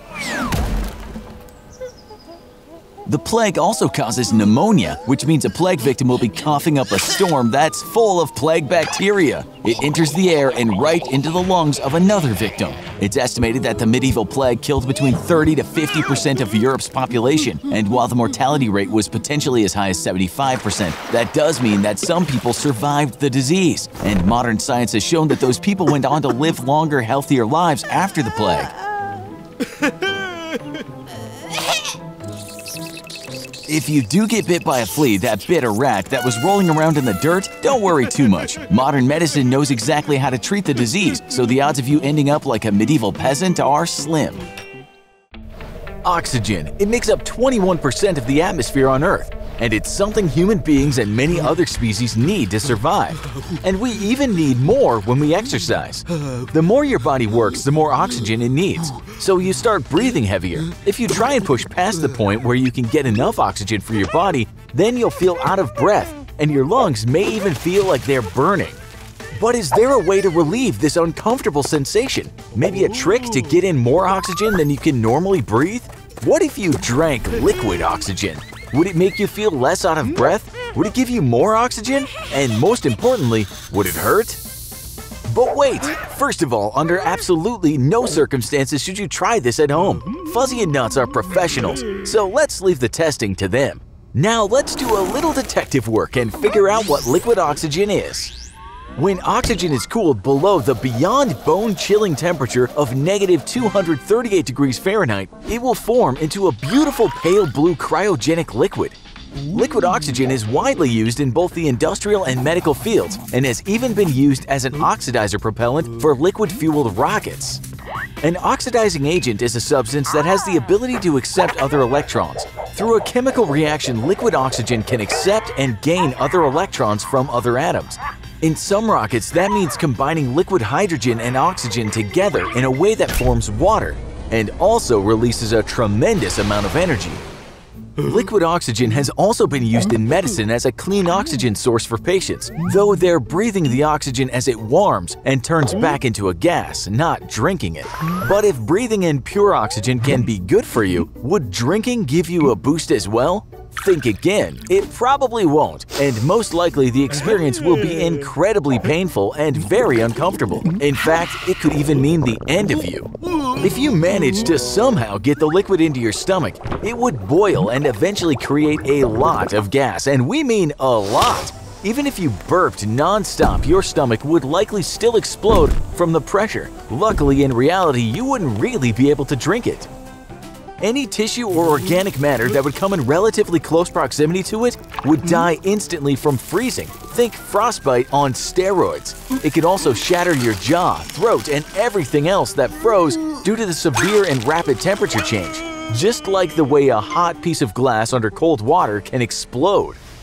Drinking liquid oxygen would not go well. It certainly won't make you feel less out of breath and will do absolutely nothing for your physical performance. Although it does have legitimate medical and scientific purposes, there's no reason to ever try and drink it. So that next time you work out and catch yourself breathing heavily, just remember it will go away. It will get better. And the more you do it, the better you'll feel. So skip the liquid oxygen and stick to regular old stuff in the air. Your non-shattered jaw will thank you. Summer is here, and that can only mean sunshine, blooming flowers, and bee stings. But what exactly happens when you get stung by a bee? And what would happen if you were stung by 1,000 of them? First though, let's learn a little bit about the history of the bee. The first bees were descendants of a carnivorous wasp-like insect and appeared over 125 million years ago, evolving into pollen-eating and honey-producing herbivores.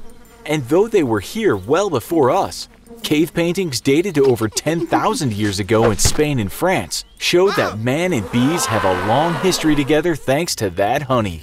Apiculture, or beekeeping, first began around 7000 BC in the Middle East, with honey finding use as food, medicine, and even preservative.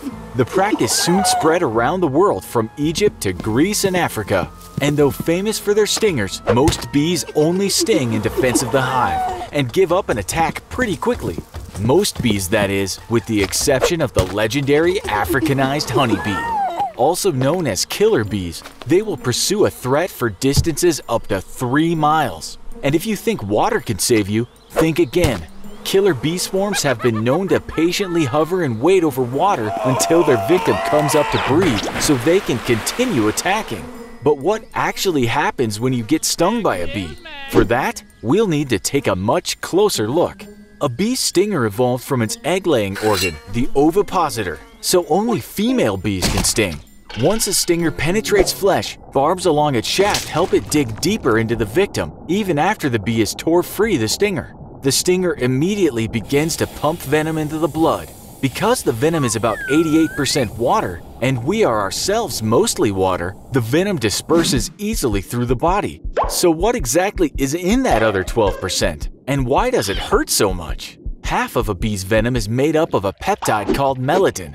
Together with phospholipase A2, this toxic brew works to destroy cells, bursting red blood cells in the sting site. Apomin, which makes up about 3% of a bee's venom, directly attacks nerve tissue, causing further pain. While hyaluronidase, which makes up about 2% of the venom, destroys cell membranes, allowing the venom to spread easier. As if that wasn't enough, this toxic brew also makes blood vessels expand, which is why bee stings can be so dangerous to people with low blood pressure. So what exactly would happen if you were stung by 1,000 bees at once? Most healthy people can tolerate about 10 stings per pound of body weight. According to the CDC, the average American weighs about 181 pounds, meaning most people could tolerate about 1,800 stings before death. However, even if 1,000 stings is far below this fatal threshold, there is the potential for serious and life-threatening complications. The most dangerous part of a bee sting is when it produces swelling in locations other than the sting site, or when the sting site is in a particularly vulnerable area such as the throat.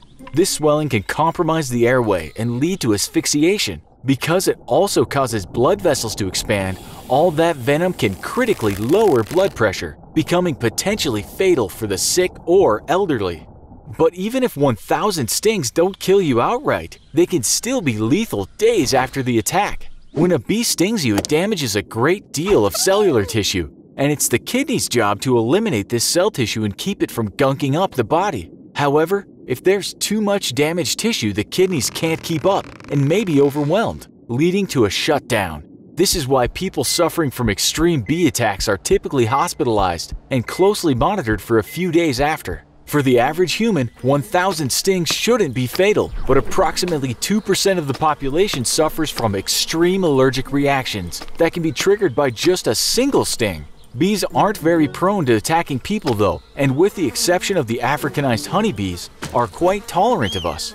Most beekeepers don't even wear suits. So while they may seem quite scary, just remember, bees will typically leave you alone as long as you leave them alone. Typically. If you want to make Fuzzy and Nutz happy, click that like button and subscribe to their channel. The Bermuda Triangle is an area in the North Atlantic Ocean located between Miami, Puerto Rico, and the island of Bermuda. Over the years, numerous ships and aircraft have disappeared without explanation while traveling through this region. Notable examples include the USS Cyclops, a cargo ship with over 300 people on board that disappeared without a trace in 1918, and a group of 5 U.S. naval torpedo bombers known as Flight 19 that inexplicably vanished over the area in 1945 during a routine training exercise. There are dozens, if not hundreds, of similar incidents on record, And while some crews avoid the Bermuda Triangle whenever possible, others dismiss the stories of disappearing planes and ships as legend, coincidence, or just a string of bad luck. Reports of compasses going haywire, sudden changes in weather, electrical problems, and loss of engines are often the last radio contact before vanishing from radar. Without any way of determining the cause of these malfunctions and disappearances, imaginations have run wild. Some people believe that extraterrestrial forces or UFOs are responsible for the abductions, while others have proposed the triangle may be a wormhole to another galaxy. Recently, scientists have tried to connect the deadliness of the Bermuda Triangle with the possibility of strong whirlpools and powerful suction that could potentially pull huge items beneath the surface. While another theory involves strange cloud formations capable of creating air bombs full of wind with blasts as powerful as 170 miles per hour, a force capable of sinking ships and downing aircraft. Regardless of which theory you believe, it may be a good idea to stay out of the Bermuda Triangle for now, unless you're trying to disappear. While most laundry-related mishaps do not typically require medical attention, there are some rare scenarios that can result in serious injury or even accidental death. Have you ever wondered what happens inside a washing machine once the door closes and the machine is turned on? Can you survive if you were trapped inside? Let's take a closer look. One of the benefits of front-load washers is they allow you to fit more laundry into the compartment, which is great for efficiency. And to prevent you from accidentally opening the door while the machine is full of water, it automatically locks once the wash cycle begins. But this also means that if someone happens to be inside, they can't get out. As the limited space in the washer fills with water and you're struggling to breathe, the most pressing concern is obviously how to avoid drowning. Now, let's suppose you've lucked out and found an air pocket.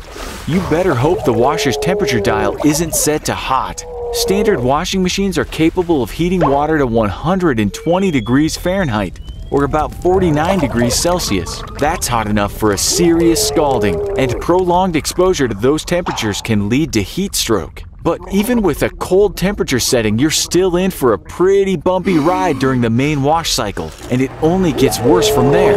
The last stage or cycle in most washing machines is called the spin cycle. This cycle uses centrifugal force to separate and remove water from clothing by spinning at speeds of 1,200 revolutions per minute. That's as fast as a DVD spins, which explains why most washer-related hospital visits are the result of injuries sustained from being tossed around inside while the machine is running. So be extra careful in the laundry room and never play in or around washing machines. What may look really fun from the outside is actually quite dangerous if you're unlucky enough to get locked inside.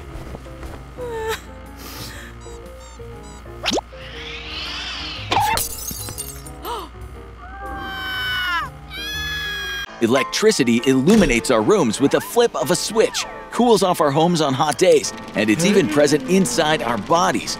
Our cells use electricity to send signals throughout the body and to the brain, making it possible for us to move, think, and feel. But what happens when we receive electrical currents from outside of our bodies? From a jolt of static electricity after walking over a thick carpet to a massive discharge from a power line, what toll would these levels of electric shock have on your body? How much electric shock can the human body withstand before reaching lethal levels? Electric shock occurs when an electric current flows through the human body. Imagine plugging a toaster into the wall. The power cord is sending electricity from the power in the socket to the toaster, allowing it to heat up your piece of bread. During an electric shock, our bodies become human power cords. We take electricity in and expel it somewhere else, passing the energy onward. The ability to conduct electricity is one of the marvels of the human body, but just like with junk food, too much can be a very bad thing.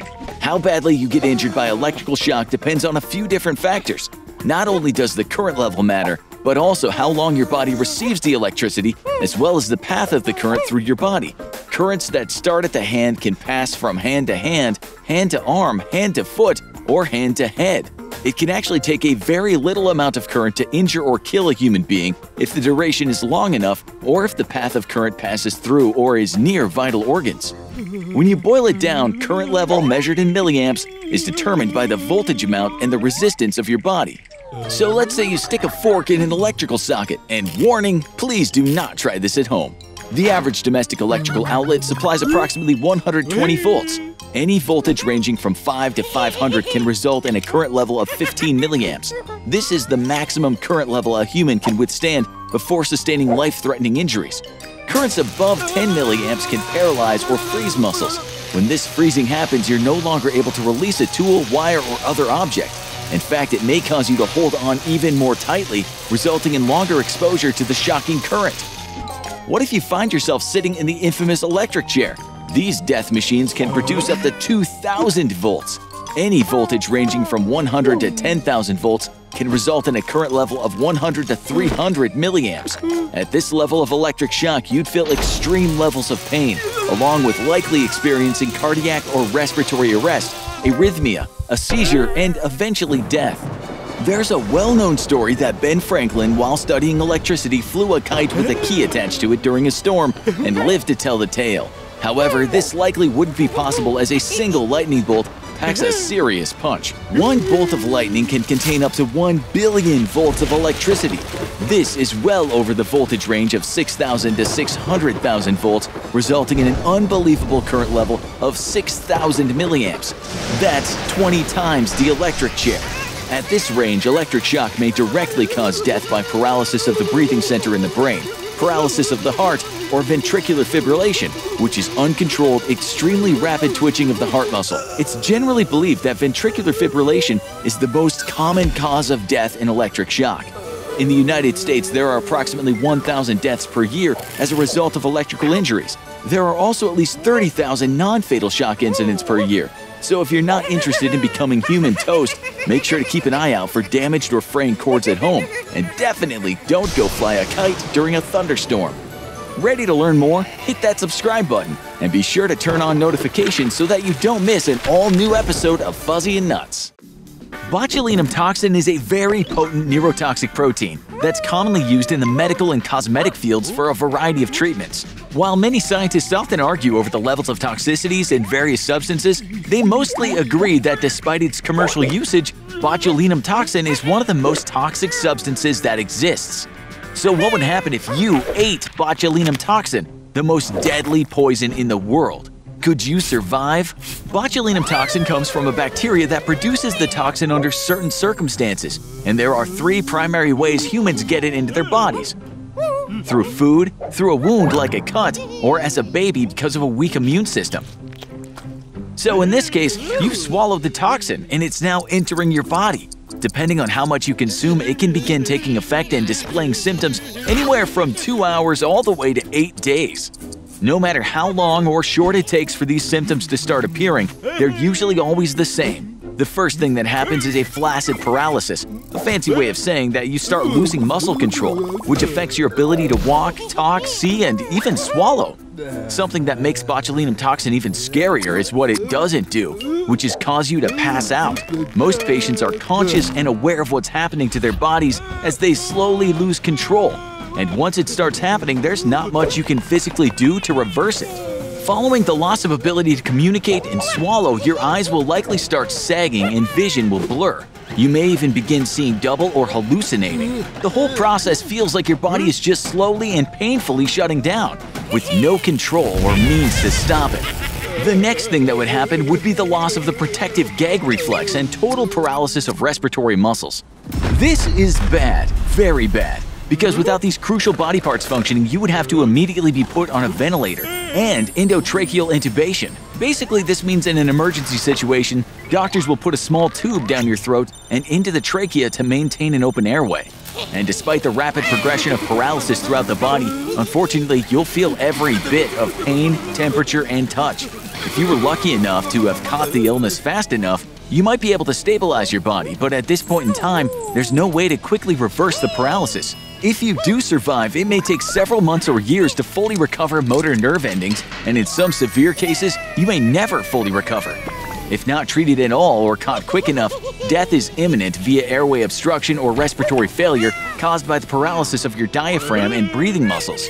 In a nutshell, consuming botulinum toxin, the most toxic poison in the world, doesn't sound like a fun experience. It will be very painful, frightening, confusing, and will most likely end with death. So although it has many commercial uses in different dosages and applications, please do not eat it for fun or on a dare. Thanks for watching. Don't forget to hit that like button and be sure to subscribe for more great episodes of Fuzzy and Nutz. Nothing fascinates people quite like a bit of mercury. As the only metal that's liquid at room temperature, mercury doesn't quite behave like most liquids we're used to. That's because most liquids, well, they aren't metals. Mercury's viscosity is 1.5 times that of water, and its surface tension is 6 times greater. That's why it beads up into little balls so easily instead of smear when you spread it around. But mercury isn't something to play around with. In fact, it's one of the most toxic substances on Earth. And even just touching it can cause severe health hazards. Contact with skin can cause severe irritation and even chemical burns. And within minutes, you could experience dizziness, vertigo, flu-like symptoms, burning and irritation, pale or clammy skin, irritability, and emotional instability. That's because mercury is a nerve toxin, and it directly affects the brain. Severe exposure can lead to madness and even death. But because mercury has a very high vapor pressure, it can vaporize at room temperature. So even if you can't taste or smell it, you could still be breathing in dangerous amounts of vaporized mercury. Surprisingly though, despite being one of the most dangerous poisons on Earth, up until the late 19th century, doctors would prescribe mercury as a laxative. That's because while its vapors are highly toxic and it's easily absorbed by the porous skin, mercury is not very easily absorbed by the specialized tissues of the gastrointestinal tract. That's not to say it's safe to drink mercury, far from it. But doing it once or twice shouldn't be enough to seriously harm you, and word has it that it's a very effective laxative. But we're okay with not finding out for ourselves. So what would happen exactly if you dove into a pool full of mercury? Well, the first answer is that you would almost certainly receive a very fatal dose of mercury poisoning as the metal made contact with all of your bare skin. You'd probably inhale a great deal of vaporized mercury, which would instantly go to work on your brain as we saw earlier. At such high concentrations, death would be certain. But remember how we also said earlier that liquid mercury wasn't like most other liquids? That's because it's far more dense, viscous, and has a much greater surface tension than water. Mercury's density is so great, in fact, that you could probably stand in a pool of it and only sink to about your shins. So trying to dive into a pool of it? Well, you wouldn't sink very much at all. Mercury is a pretty dangerous neurotoxin that can be easily absorbed through the skin or accidentally inhaled. Severe exposure can cause madness, blindness, chemical burns, and even outright death. But for all its dangers, at least now you know there's little chance of ever drowning in it. Our Earth is full of amazing ecosystems full of organisms such as animals, plants, and insects, all dependent on each other to keep their ecosystem thriving. However, there are certain pesky organisms that provide nothing and only take from others in their ecosystem. These are known as parasites. It's estimated that parasites make up approximately 40% of all animal species. That's a lot of parasites. Some, such as head lice, can be quite common in humans, and although they're bothersome, they're easily treatable and pale in comparison to some of the deadliest and most horrific parasites out there. These scarier parasites can cause a number of life-threatening symptoms in humans, from stomach pain and digestive issues, brain inflammation, paralysis, and even death. One of the most horrific parasites out there is the screwworm. This diabolical parasite is not for the faint of heart. Its name says it all. The Latin term for screwworm is Cochleomya homnivorax. The last part, homnivorax, roughly translates as eater of man, due to the fact that the larvae literally eat their way through the host until the host dies. Yikes! 2 kinds of screwworms exist on Earth, but one is much worse than the other. For the most part, the Old World screwworm and the New World screwworm have very similar parasitic procedures. However, while the female Old World screwworm fly lays 1 batch of eggs at a time, the female New World screwworm fly takes things to the next level, laying a whopping 6 to 8 batches of eggs or more. So how exactly do these flies laying eggs turn into an awful parasitic infection?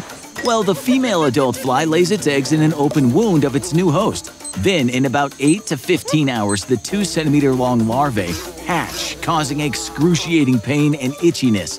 They reach maturity within 5 days after hatching, resulting in up to 3,000 larvae being present in a single wound. From there, these small white screw-shaped maggots begin their flesh-munching takeover. Their persistent jaws allow them to chew their way nearly 2 inches deep into their host. Not only do these terrifying worms hatch inside an already existing wound, but they can also invade any mucus-covered tissue, such as your eyes, ears, or nostrils. And once they've made their way through layers of flesh, they can also dig their mouths into muscle tissue. Their textured spines on their screw-shaped bodies anchor them into the tissue, making them very difficult to remove. All warm-blooded animals can fall victim to these relentless parasites, from humans to livestock to pets. If there's an open wound, a female screwworm fly is sure to find a cozy home for its larvae. To make matters worse, these tricky little worms are very difficult to treat. There are no FDA-approved medicines available to treat an infestation of screwworms. There are, however, a few unconventional ways to treat screwworms that have worked in the past. One treatment option, which includes a savory breakfast item, is bizarre to say the least.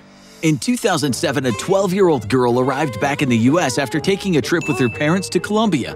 What the doctors were about to encounter would shock them all.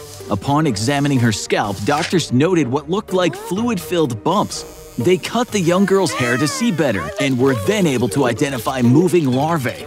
The sample was sent off to a lab and was later identified as the New World screwworm.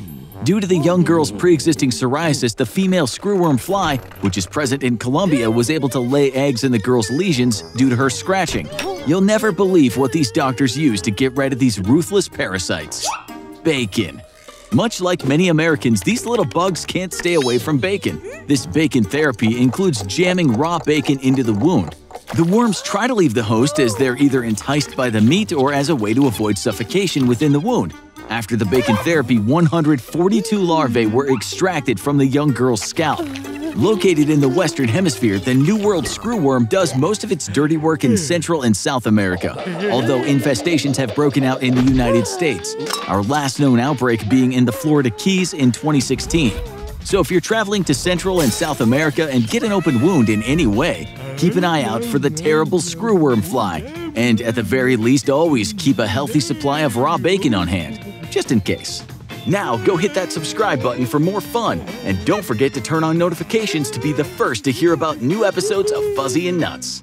Ah, summer! Beautiful sunsets, warm weather, beach trips, and of course, crab boils. While many of us enjoy this delicious food, have you ever wondered what would happen if the crab wasn't the one getting boiled? What if you were boiled alive? Would it hurt? Would you die? Could you survive? Well, first off, water boils at around 212 degrees Fahrenheit or 100 degrees Celsius, which is pretty hot. And if a pressure cooker is being used to trap water vapor or steam, it can become even hotter, sometimes even rising up to 250 degrees Fahrenheit. Okay, so now that we've discussed some brief science of boiling water, what about pain? Well, before you even hit the surface of the boiling water, it's very likely you'll be met with a wave of pain from the steam. That's right, steam hurts. And if the pot is large enough for you to fall or be thrown into, it's very likely there will be a lot of hot steam. That scalding, hot, damp mist will touch your skin and cause immediate pain. You'll probably be screaming at this point or at least breathing more heavily, and when you inhale that hot steam, it's gonna scorch your lungs and throat and cause a severe burning sensation. Not to mention your eyes will be burning too. Once your body physically makes contact with the water, some people think maybe the shock will either kill you or be so sudden and intense that you won't feel anything. But unfortunately, that's not true. And the next several minutes or so will be very excruciating. The water is so hot that all of your skin will start burning and cooking. Your limbs will feel all this pain first, especially the areas that have a lot of nerve endings, such as your hands and fingers. It will send so many pain signals to your brain. Not fun at all. At this point, you won't look much different than a lobster. Your skin will be turning a bright red as your body pumps more blood to the surface of the skin. Swelling, irritation, and blistering will likely be happening too. The craziest part is that because the temperature is so hot, not only is the surface of your body cooking, but your organs are too. Literally just like a pot of pasta, meat, or vegetables, all the organs inside your body will be boiling and cooking away while you're still alive. That smell during all this might get a little strange too. It's not every day that we smell cooking flesh, organs, and limbs. By now, the damage has gotten so bad that your nerve endings may be completely burned and destroyed. Those don't grow back, so if you're not pulled out by this point, that damage will be irreversible. Because the temperatures are so hot and your body is doing everything it can to survive, the composition of your skin may even change and actually begin sticking to your clothes. This makes it very difficult for rescuers to remove your clothes if you're pulled out. In some burning cases, victims' skin has been known to come right off when rescuers attempted to remove articles of clothing. If you did manage to get pulled out after all of this, chances are you'd already be dead. But if by some chance or miracle you were able to survive the brutal conditions, you would likely die soon after. Your body now would probably be covered completely in third-degree burns. Many of your organs are totally cooked through, nerve endings all gone or irreversibly damaged, blind, and now prone to infection. Unfortunately, many people have tried to go swimming or hot potting in natural hot springs and pools in national parks, often resulting in death. Some of them don't even make it out. In Yellowstone, a man was attempting to feel the temperature of a spring and ended up falling in. The water was so hot and acidic he died almost instantly, and his body was never recovered. So next time you're close to a giant body-sized pot of boiling water or just a natural hot spring, be careful. You don't want to fall in because it will result in a lot of pain, could cause severe permanent damage, and may even result in death. Now go hit that subscribe button for more fun, and don't forget to turn on notifications to be the first to hear about new episodes of Fuzzy and Nutz.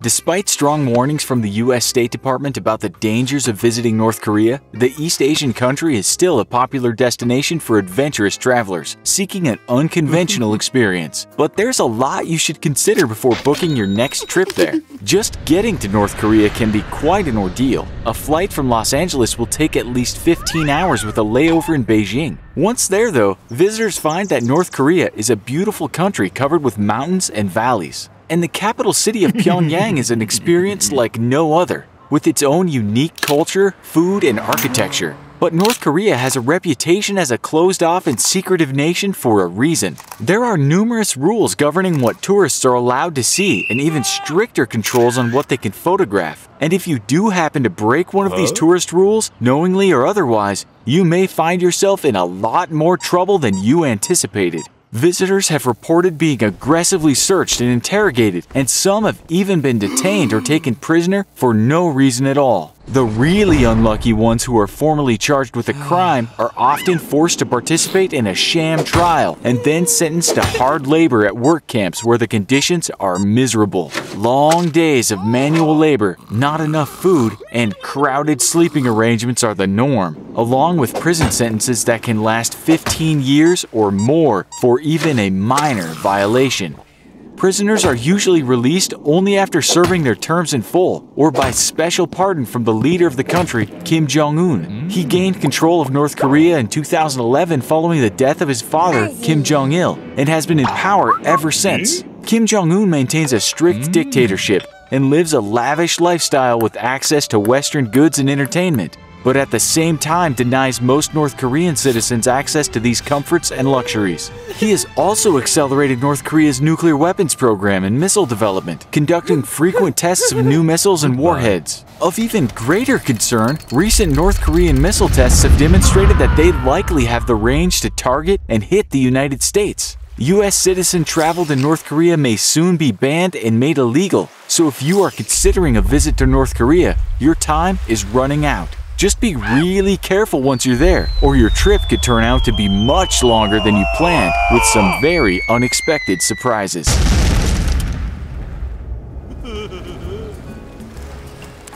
Isn't bedtime the worst? You've finally gotten all your work done for the day, and you can finally relax and do something you like, and then wham! Bedtime. Do you really need so much sleep anyway? Surely your body could function with a little less. How long could you possibly stay up? And what would happen if you stayed up for a week straight? The longest recorded time someone has gone without sleep is about 264 hours or 11 days straight. It was a high school student doing an experiment for his school science fair. He went through some pretty extreme side effects without sleep, but didn't suffer any serious consequences. Others haven't been so lucky. Going without sleep for 24 hours or one full day isn't that uncommon. Sometimes you stay up all night cramming for a test, or maybe you're up playing video games. New parents commonly go without sleep because they're taking care of a newborn. although any new parent would tell you they would prefer to get some shut-eye. The effects of mild sleep deprivation can be seen almost immediately after a 24-hour period. Symptoms include sensitivity to light, irritability, impaired decision-making, memory deficits, vision and hearing impairments, increased risk of accidents, and of course, drowsiness. But as soon as you get some sleep, these symptoms go away. Okay, well, what about a bit more? Say 2 or 3 days of no sleep. Even though it's only a couple of days, your sleep cycle will quickly get out of whack. This system controls a lot of your body's basic functions. When you aren't following a regular sleep and wake cycle, the hormones in your body become deregulated. These hormones include cortisol, insulin, and the human growth hormone. As these hormones get off kilter due to your lack of Z's, you're going to notice some very intense side effects.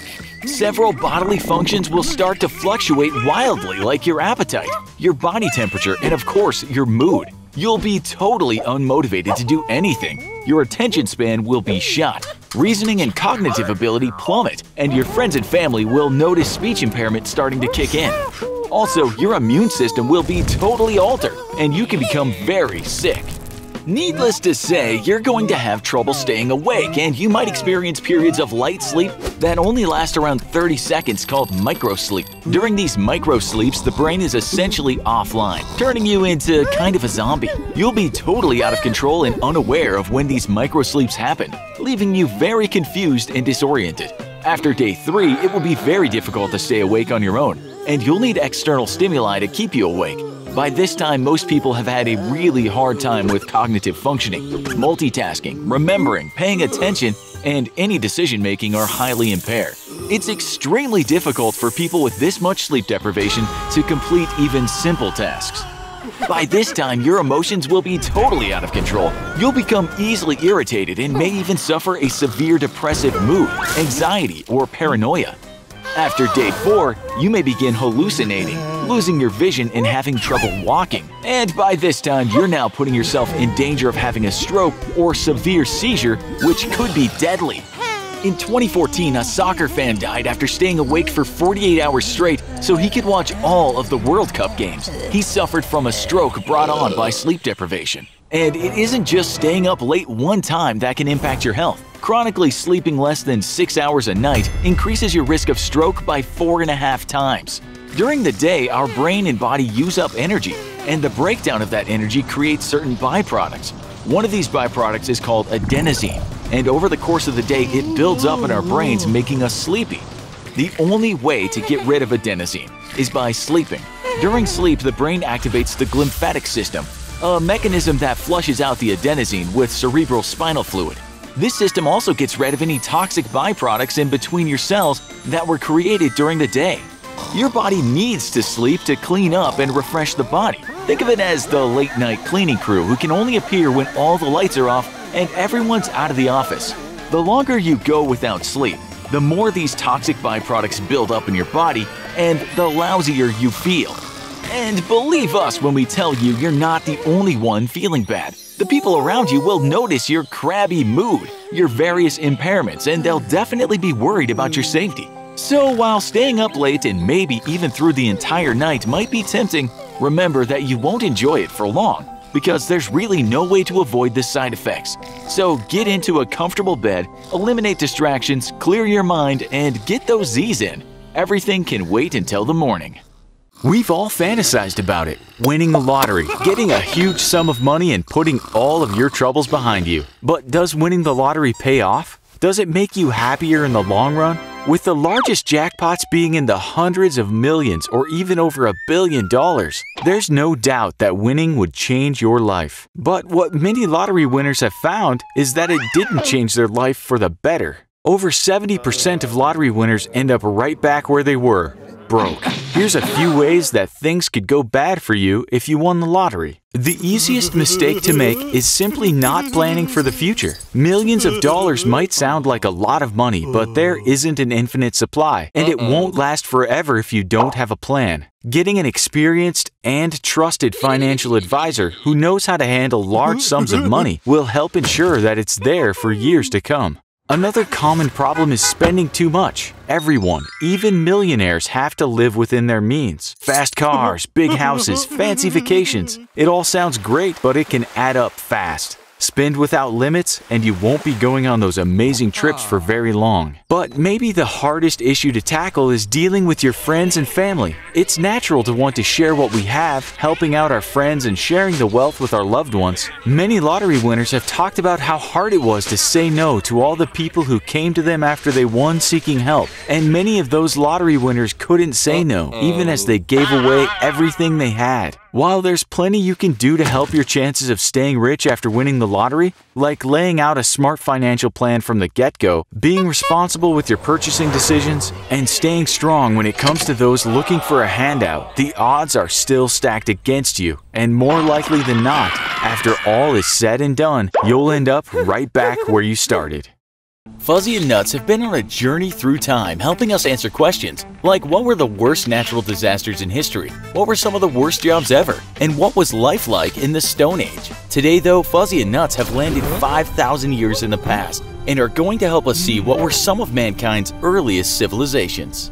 Spanning an astonishing 30 centuries, ancient Egypt was one of the earliest and most long-lived of all human civilizations. It's thought that wandering tribes of hunter-gatherers began to settle along the banks of the Nile as far as 8,000 years ago. But it wasn't until about 3400 BC that the first true kingdoms arose on the Nile. The Red Land occupied the Nile River Delta and stretched south as far as Atfih, while the White Land in the south stretched from Atfih to Gebel el-Silsila. It was a southern king, Scorpion, who made the first attempts to unify the Nile by invading the north. But it wasn't until 3100 BC that King Menes subdued the north and unified the country. Life along the Nile was far better than most other places, with the seasonal flooding providing rich farmland and abundant crops. The mighty Nile also allowed early Egyptians to freely trade up and down its length, moving goods easily from distant places. Known as the most prolific monument builders of all time, the ancient Egyptians lined the desert around the Nile with impressive pyramids, obelisks, and tombs, creating some of the few world wonders that stand to this day.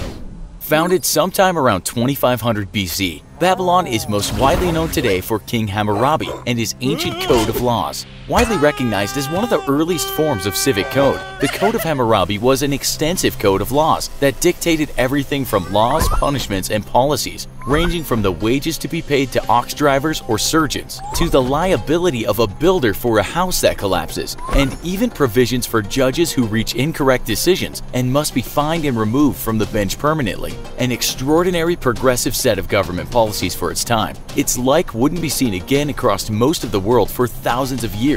But Babylon was famous for more than just the Code of Hammurabi, and was widely known throughout the ancient world for housing one of the most incredible wonders of the world, the Hanging Gardens of Babylon. Described in ancient texts across nearly every civilization, the Lost Gardens featured terraces full of flowers and fruit trees, watered by ingenious mechanically driven water wheels that reached several stories in height.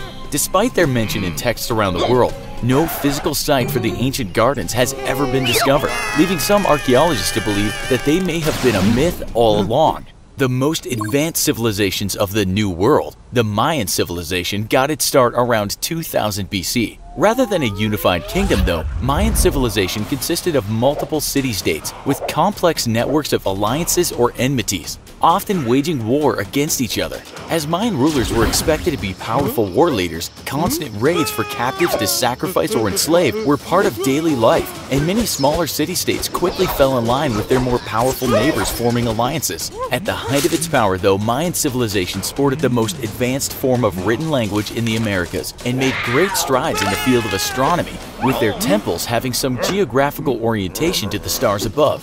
Those temples, however, are best known for the practice of blood sacrifices, which in ancient Mayan civilization was seen as the best way to appease their belligerent gods. Human sacrifice, though, was the ultimate of offerings, and Mayans often sacrificed slaves captured in war.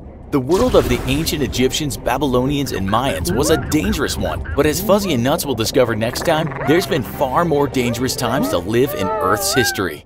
Whether it's a jalapeno, a serrano, or even the infamous ghost pepper, we all have a heat threshold or level of spiciness that we can tolerate. But can anyone handle the Carolina Reaper? And what would happen if you ate it? The Carolina Reaper, a hybrid pepper specifically bred to be as hot as possible, is the current record holder for hottest pepper in the world. The Scoville heat scale is used to measure the spiciness of peppers. To put things in perspective, a jalapeno comes in at around 8,000 units, a habanero is a blistering 350,000 units, while a Carolina Reaper tops the scale at a whopping 2.2 million units. So what happens when you eat a pepper this spicy? First, the high concentration of capsaicin, the chemical that causes spiciness in peppers, binds to a nerve receptor in your mouth. This triggers an intense and extremely painful burning sensation. Obviously, there's no actual heat emanating from the pepper, but your brain is tricked into thinking that your mouth is on fire and that you're burning up. And since the brain believes you're overheating, it immediately takes corrective action to flush out the toxin. You'll experience extreme sweating accompanied by crying eyes and a runny nose. You might think it would get better once you start to digest the pepper, but you'd be wrong. The pepper continues to wreak havoc on your insides, resulting in severe pain and nausea that can last for up to 8 hours. And while it won't kill you or cause any permanent damage, there's not much you can do at that point but suffer and wait it out. Keep in mind, you can alleviate some of the painful burning in your mouth by drinking milk, which contains casein, a protein that neutralizes the pepper's capsaicin. So think long and hard before biting into one of those super spicy peppers. This bear is just gonna have to stick to bell peppers for now. Fuzzy and Nutz have been hard at work bringing you their first official season, jam-packed with brand new episodes. So we thought it was only fair to send them on a well-deserved vacation. Many exotic tropical locales offer tourists a unique opportunity, the chance to swim with and feed small baby sharks. While everyone knows just how deadly their grown-up cousins are, just how dangerous are baby sharks, and what would happen if you were attacked by 100 of them at once? It's time to cut this vacation short and find out. Shark eggs can take anywhere from a few months to a year to develop, but some, like the rare frilled shark, can take as much as 3.5 years to fully develop. Once out of their eggs though, every single shark comes out a top predator. Because mother sharks don't stick around to care for their young. That means a baby shark needs to be ready to fend for itself the moment it's born. And it comes ready, with all the powerful senses of its grown-up counterparts. While having poor eyesight, sharks have an incredible sense of smell, and some can even detect the electric energy generated by a swimming fish's heart and muscles, which lets it pinpoint prey even in deep dark water or inside caves, favorite hunting grounds of baby sharks. Along with their fully developed senses though, baby sharks come with a full set of teeth, as many as 50 in all, and ready to deliver tiny little death bites to prey, ranging from small fish to shrimp and squids or octopus. So just how dangerous are baby sharks? And what if you were attacked by 100 of them at once? Well, the first point to consider is the teeth, pun fully intended. Most adult shark teeth are triangular and serrated, made for sawing chunks of meat off a dead fish or even a whale. Baby shark teeth, on the other hand, are often conical though, with sharp tips designed to puncture deep into flesh and hold squirming prey in place. Sizes vary by species, everything from just a few millimeters to as much as 1/4 of an inch for a juvenile great white shark, which is well short of the 3+ inch teeth of an adult. But when you consider that it has as many as 50 of these sharp little teeth, that's a lot of ouch in one mouth. The threat with being attacked by 100 baby sharks isn't necessarily going to be them causing massive damage to your body. They're babies and too tiny to have much strength or biting power yet. The real danger though comes from those 50 tiny teeth digging into your flesh over and over again, especially if they happen to bite you in certain parts of your body. Areas such as the skull and ribs are protected by hard bone, which their tiny teeth won't do much against. And other areas such as the buttocks, outer thighs, and even the stomach can have layers of fatty tissue that protect internal organs and major blood vessels. However, there are several places where these major blood vessels run close to the surface of the skin, such as the inner wrist, the ankle, side of the neck, and inner thigh. These places all have major vessels that are well within the biting range of a tiny shark tooth, and puncturing one of these vessels, especially the femoral artery which runs along the inside of your thigh, would lead you to very quickly bleeding out. Baby sharks don't pose much of a serious threat to a person, but if you were swarmed by 100 of them at once, it's guaranteed that one of them would eventually find one of these critical spots and do some serious damage. Luckily, you don't have much to fear from sharks until they're grown up, and even then you don't really have much to fear anyways, because sharks are definitely not man-eaters. Generally speaking, as long as you leave a shark alone, it'll leave you alone too, as it looks for a delicious fish to feast on. So when summer comes back around, don't be afraid to hop back in the water. Fuzzy and Nutz are helping us get a glimpse into our own past. But what, or rather when, have they gotten themselves into this time? Known as the Mesozoic era, the age of the dinosaurs is split into 3 time periods: the Triassic, Jurassic, and Cretaceous. 245 million years ago, the first dinosaur evolved from primitive reptiles, and up until recently, scientists believe the first true dinosaur was the tiny 1-foot-tall Eoraptor.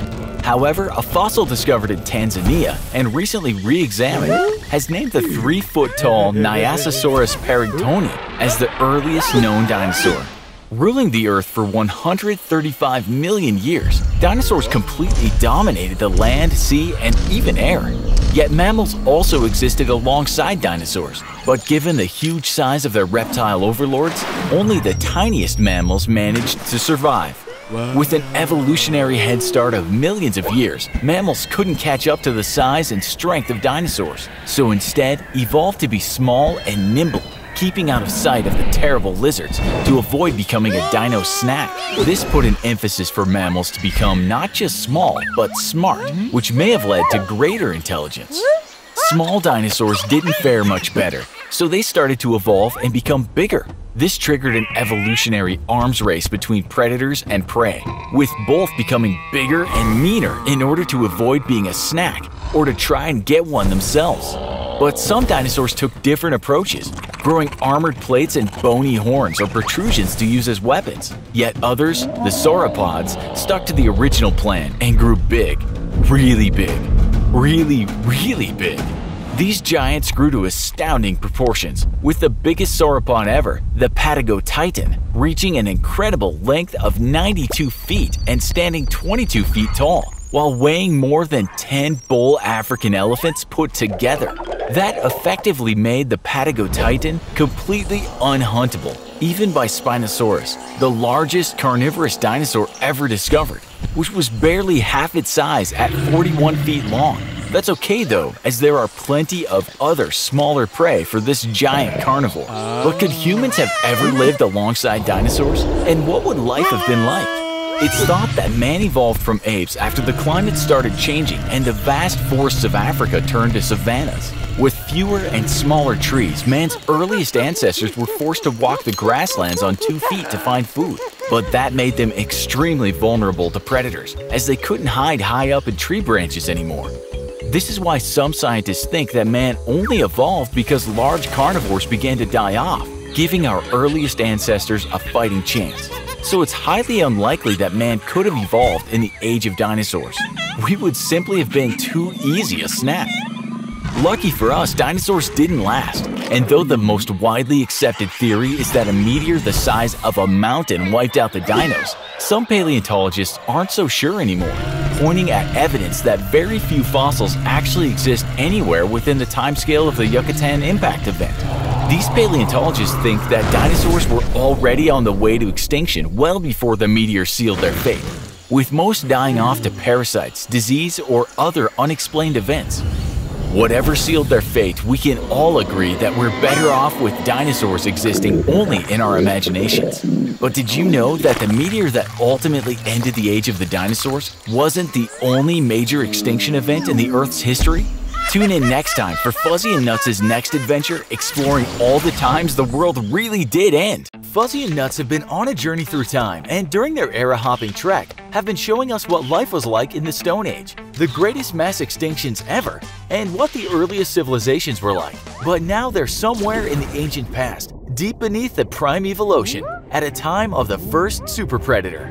Anomalocaris inhabited the oceans over 500 million years ago, before complex life existed on land. Originally discovered in fragments, this strangely shaped animal grew to over 1 meter in length and was originally thought to be 3 different animals: a sponge, a jellyfish, and a strangely shaped shrimp. It wasn't until 1981 that the individual fragments were re-examined that scientists realized that they all fit together to make one very weird animal, armed with powerful tentacles and a square-shaped mouth.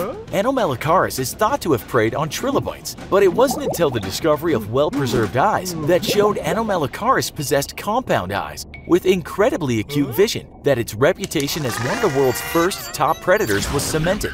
Anomalocars may have been one of the world's first super predators, but no animal to ever have lived matches the Tyrannosaurus rex for sheer power and ferocity. Armed with 6 to 12-inch teeth and the most powerful bite in the history of the Earth, T-Rex was a fearsome apex predator of the Cretaceous, ruling over its dinosaur prey for nearly 20 million years. Reaching a height of 13 feet at its hips and with a length of 40 feet, T-Rex weighed a staggering 9 tons. Yet some scientists argue whether T-Rex was really a super predator at all, and think he may have been nothing more than a scavenger evolved to such terrifying proportions in order to scare away smaller creatures from their kills. This minority of scientists think that the mighty T-Rex was basically just a big buzzer, looking for a dead or dying prey rather than killing it itself. The discovery of healed bite marks on a sauropod's bones, though, have mostly put this theory to rest, showing that a T-Rex had indeed attacked another dinosaur and tried to kill it in what was certainly predatory behavior. Tyrannosaurus rex's reputation as one of the most fearsome carnivores to have ever lived is thus secure for the time being. Forced to remain small and out of sight of stampeding dinosaurs, mammals would quickly rise up to take the crown of the top predator after their extinction. And out of all the predatory mammals to have ever lived, none was more iconic or dangerous than the Smilodon, the saber-toothed tiger.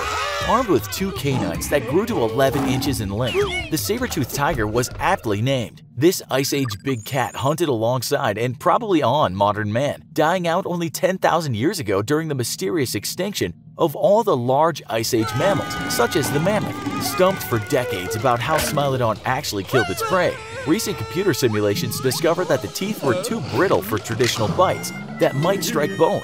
So scientists now think that Smilodon actually used its powerful muscles to wrestle prey to the ground and then deliver a killing bite to the neck like a giant furry vampire. Long thought to be a solitary animal much like a modern tiger or panther, the recent discovery of a Smilodon hip showing a crippling but healed wound has led some scientists to think that Smilodons were actually pack animals, as only living in a pack could this crippled Smilodon have survived. Sadly, though modern man spent 50,000 years living alongside these fearsome cats, we ultimately know very little about how Smilodon lived, except for one thing. It was clearly the most fearsome predator of its time. History's greatest predators have sported some of the largest teeth and claws to have ever evolved, but that's probably because some of the animals they hunted were big, really big. Fuzzy and Nutz have been busy guiding us through history, and their last adventure took us to some of the greatest natural disasters in history. But today, we're going to take a closer look at some of those disasters and how they affected life on Earth as we look at the greatest extinctions in history. Today, oxygen is vital to all life on Earth, and it's impossible to picture the Earth without its signature blue oceans and clear skies full of fresh oxygen. But our young Earth looked much different than it does today. Its oceans were saturated with iron, and what little oxygen there was would bind with that iron to produce rust and turn the entire planet red. In the air, methane from constant volcanic eruptions blanketed the planet and would have made the air poisonous to life today. So what changed exactly? Well, the first step towards the Earth of today started in the oceans with a single bacteria, which through random genetic mutation evolved the ability to photosynthesize. This lonely little guy was able to use the sun's energy to turn water and carbon dioxide into energy-rich glucose, producing up to 16 times more energy than any other bacteria in the world. This supercharged bacteria immediately began to outcompete its neighbors and started reproducing at a massive rate. Eventually, this bacteria, known as cyanobacteria, had completely dominated all simple life in the oceans. And if that wasn't enough, it sealed the fate of all its competitors with the byproduct of its photosynthesis, oxygen. As the cyanobacteria released oxygen, most of it was trapped by the iron in the water. But as the cyanobacteria grew in numbers, they overwhelmed the ocean's ability to absorb all that oxygen, releasing it into the atmosphere. The only problem is that for all other life on Earth, oxygen was poisonous, which led to the extinction of nearly all other primitive life forms. While the oxygen released would fill our atmosphere with the oxygen we needed to survive and turn most of the iron in the oceans to rust, which would then sink and give us today's blue waters we love so much. Over 2 billion years ago, this little bacteria that could was responsible for one of the greatest mass extinctions in history. Today, the Appalachian Mountains are home to thousands of people, and for most bring up fond memories of pleasant afternoons enjoying some of the most impressive displays of fall colors anywhere in the world. But those same mountains harbor a deep, dark secret. Scientists suspect that they are the culprits of one of the Earth's greatest murder sprees. 444 million years ago, graptolites were tiny creatures that clumped together into large colonies and fed on plankton and other tiny bits of food. They covered the bottom of the world's oceans and drifted along its currents as one of the dominant forms of life on our primitive Earth. Unknown to the tiny creatures, their doom came when the plate tectonics forced the Iapetus ocean plate to collide and sink under the North American plate. As one plate was forced under the other, the Appalachians began to grow and to be lifted up out of the sea. Full of silicate rock, the newly born Appalachians began to absorb CO2 out of the air, removing the greenhouse gas from the atmosphere and causing an ice age. The subsequent freezing would wipe out 86% of all life on Earth and make graptolites extinct. For the worst mass extinction by far, though, we have to return back to just before the dinosaurs, 251 million years ago, and the eruption of the Siberian Traps. Last time we learned about the explosion of volcanic activity in modern-day Siberia and how it flooded an area the size of the US in lava. But with eruptions lasting an incredible 2 million years, they filled the atmosphere with CO2, which trapped the sun's heat and scorched the Earth. If that wasn't enough, all that carbon fed specific types of bacteria that used it to create energy and spewed out methane, adding yet another layer of insulation to the sweltering planet. As global temperatures surged, the oceans acidified and became a toxic soup, belching out poisonous hydrogen sulfide, known as the Great Dying by scientists. This chain of catastrophes almost completely eliminated life on Earth and set evolution back over 300 million years by wiping the slate clean. Life has had some incredibly close calls, but in the end it all led to us here today. Sometimes though, we could all use a reminder of just how lucky we are to be here at all and learn to get along together. Nuclear power plants are one of the biggest producers of energy in the world, currently providing about 11% of the world's total electricity production. Nuclear reactors work by using the energy released from the splitting of atoms to produce steam, which in turn powers a turbine that generates electricity. Nuclear power is statistically very safe, but what might happen to you if there's an accident? It's impossible for a nuclear reactor to blow up like a bomb. But what if you were exposed to the highly radioactive spent fuel rods? Radiation is dangerous because it causes damage directly to the cells that make up your body, breaking chemical bonds and mutating your DNA. A very quick and low dose may leave you feeling just a little ill, like you have the flu, and your chances of recovery are quite high. A slightly higher or more prolonged exposure will start killing off blood cells and damage bone marrow, and you'd most likely need a blood transfusion to survive. The radiation at this level will also start burning your skin, a very unhealthy way to get a tan.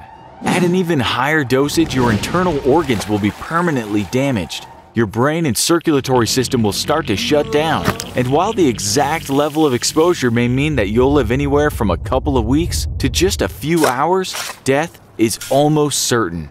But just because you were able to survive the short-term effects doesn't mean you're safe. Exposure to radiation carries with it a hugely increased risk of cancer and other health problems later in life. And while there aren't any reports outside of comic books and movies of someone gaining superpowers from nuclear radiation, we'll let you know if we hear anything. Have you ever wanted to be in charge? Maybe a teacher at your school or the boss at your job. Or maybe you've dreamed about ruling an entire country, and not as an elected leader, but as the all-powerful king. Today, we're going to take a look at what it would be like if you were king. To start, we're not going to talk about modern royalty, who are mostly figureheads and often legally have little to no actual power over the people. Instead, we're going back in time to around 1500 to a kingdom like England. You've just inherited the crown from your late father and take on a name worthy of a monarch. You ascend to the throne as King Fuzzy VIII. Okay, so you're the king now. So what? What kind of power do you actually have?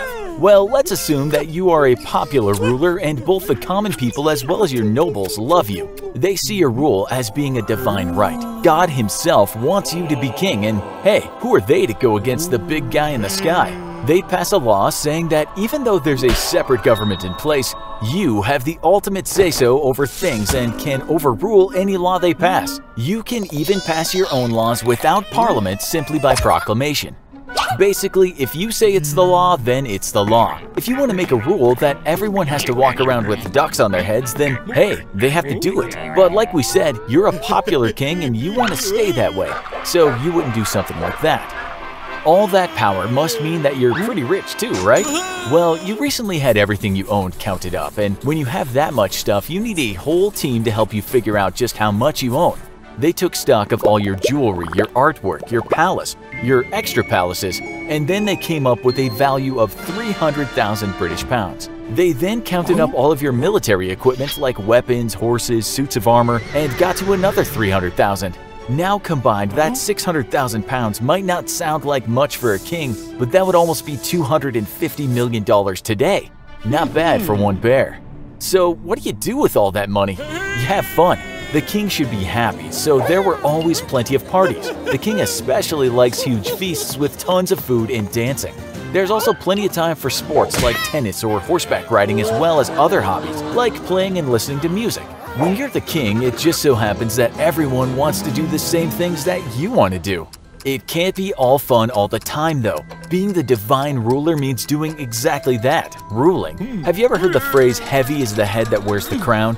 Well, if you had, then you know that as a king, you'll sometimes have to make some pretty tough decisions. As head of the state, you have to preside over parliament, as well as make decisions about the economy, the military, and foreign policy.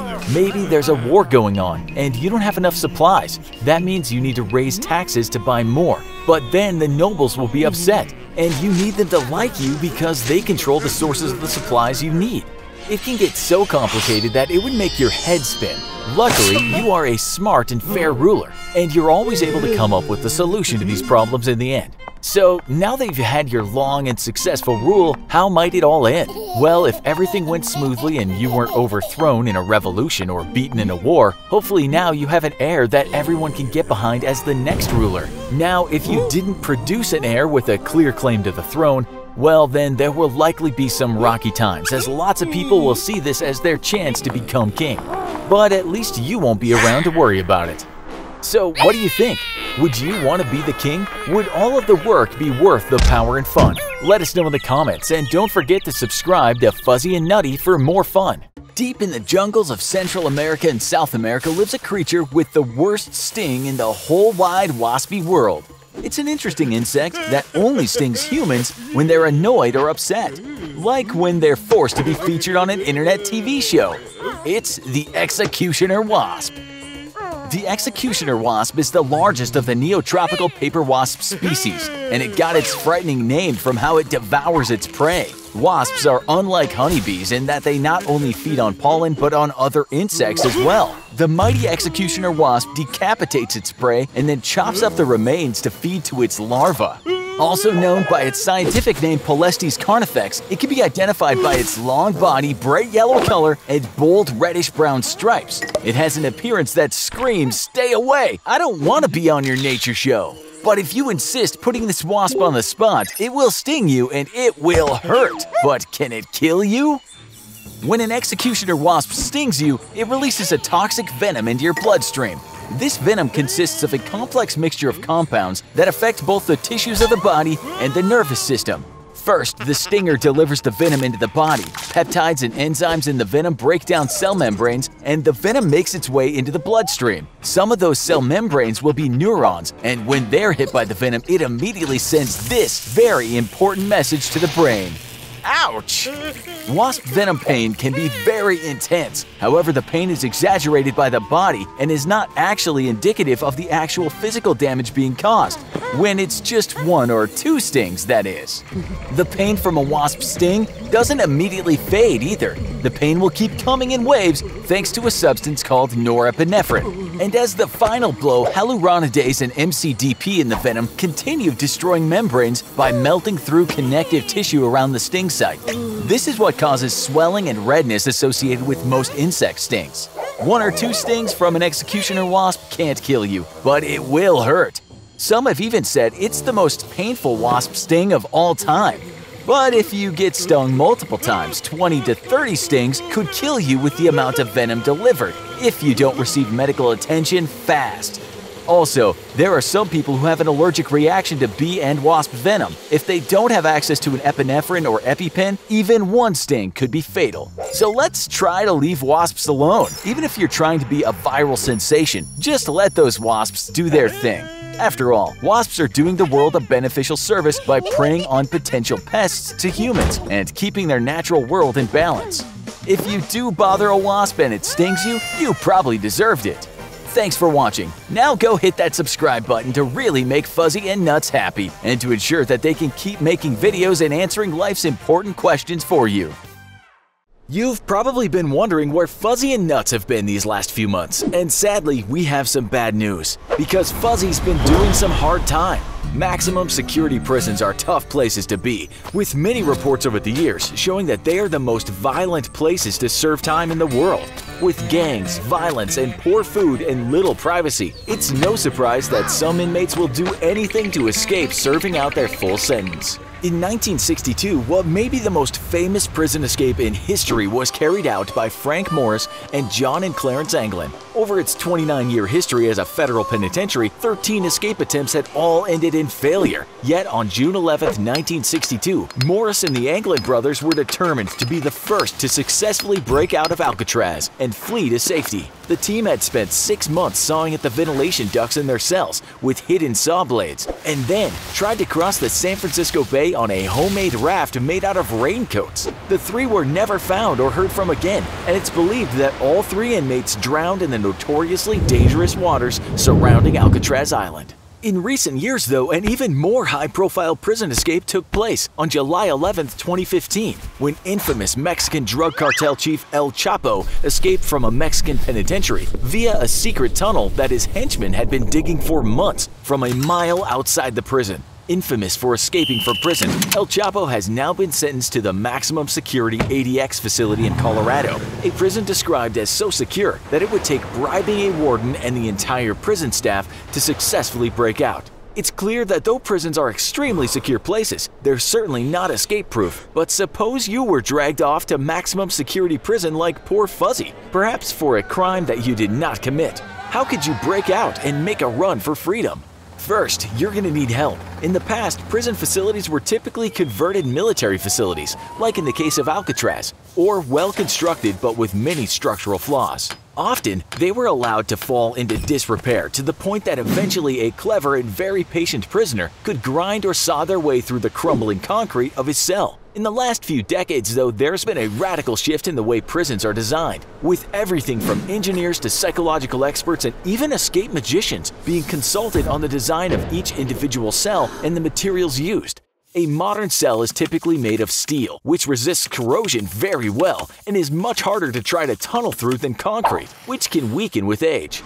The cells are also constructed as individual units that fit into place within the structure of the actual building, meaning that there are no weak points to exploit, such as aging ventilation ducts or toilet pipes. Breaking out of a modern maximum security prison is definitely going to be difficult, but not impossible, as seen in the case of convicted killers David Sweat and Richard Matt, who broke out of their cell on June 6, 2015. But how did they do it? And how can you replicate the escape yourself?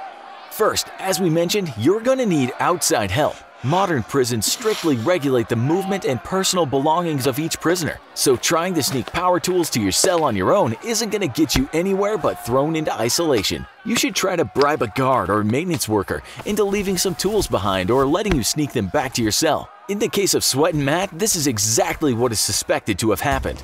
With tools at your disposal, you can start cutting your way through the steel wall at the back of your cell, where it connects to the building's maintenance areas and pipework.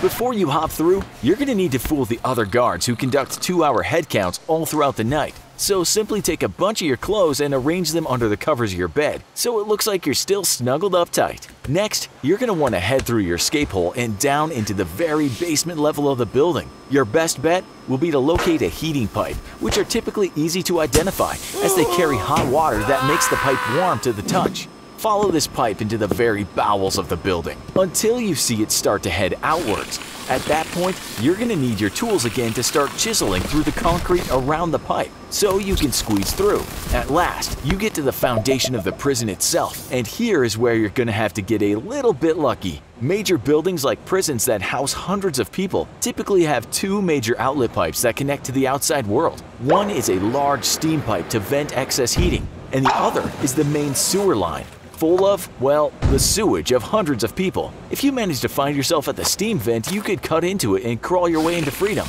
perhaps with some minor scalding, but otherwise relatively unscathed. If, however, you happen to find yourself at the sewage pipe, we hate to break it to you, but there's only one way to freedom, and it's not going to smell or feel very nice.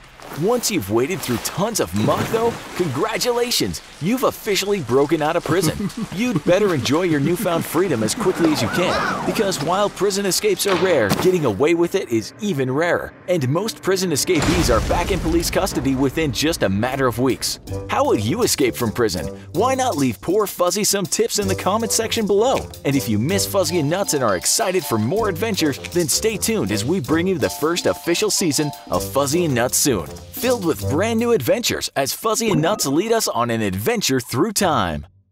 Ouija boards are a centuries-old idea that people claim can help the living connect to the spirit world. Although some version has been in use since as early as 1100, the version we think of today can be traced back to the early 1800s, when people became especially interested in the supernatural and spiritualism. One thing is for sure, many people have scary stories and others have just been plain spooked by their family and friends.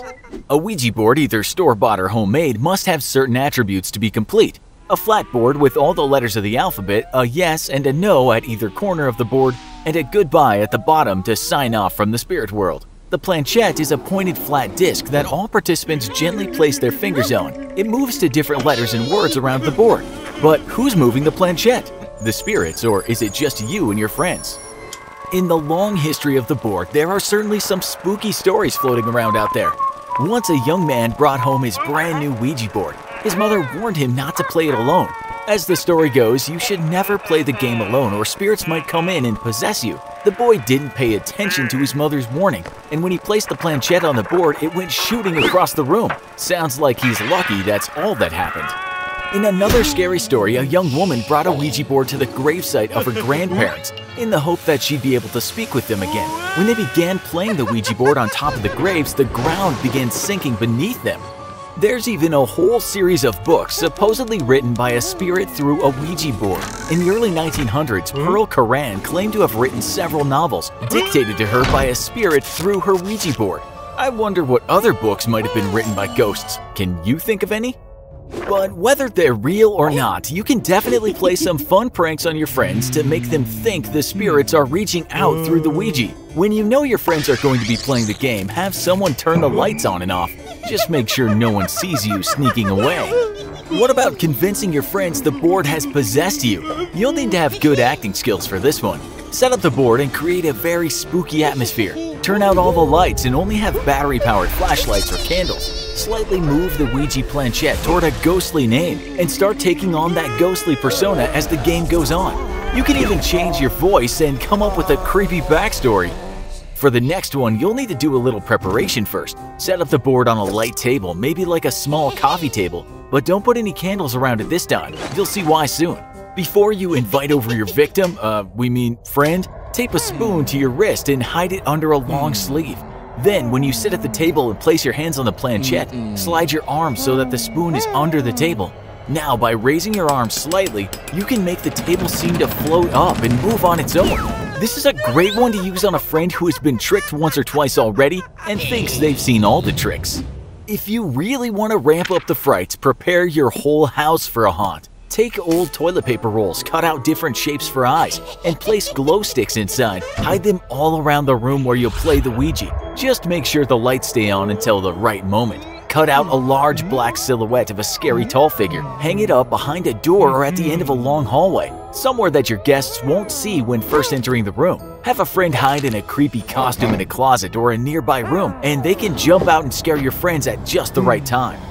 Once you've planned out all your scares, sit down and let the pranks commence. Try to rig up a switch to turn off the lights or have a friend switch the lights off at the circuit breaker. Get ready for the fun to start because your friend will be spooked out and scared by all your ghoulish tricks.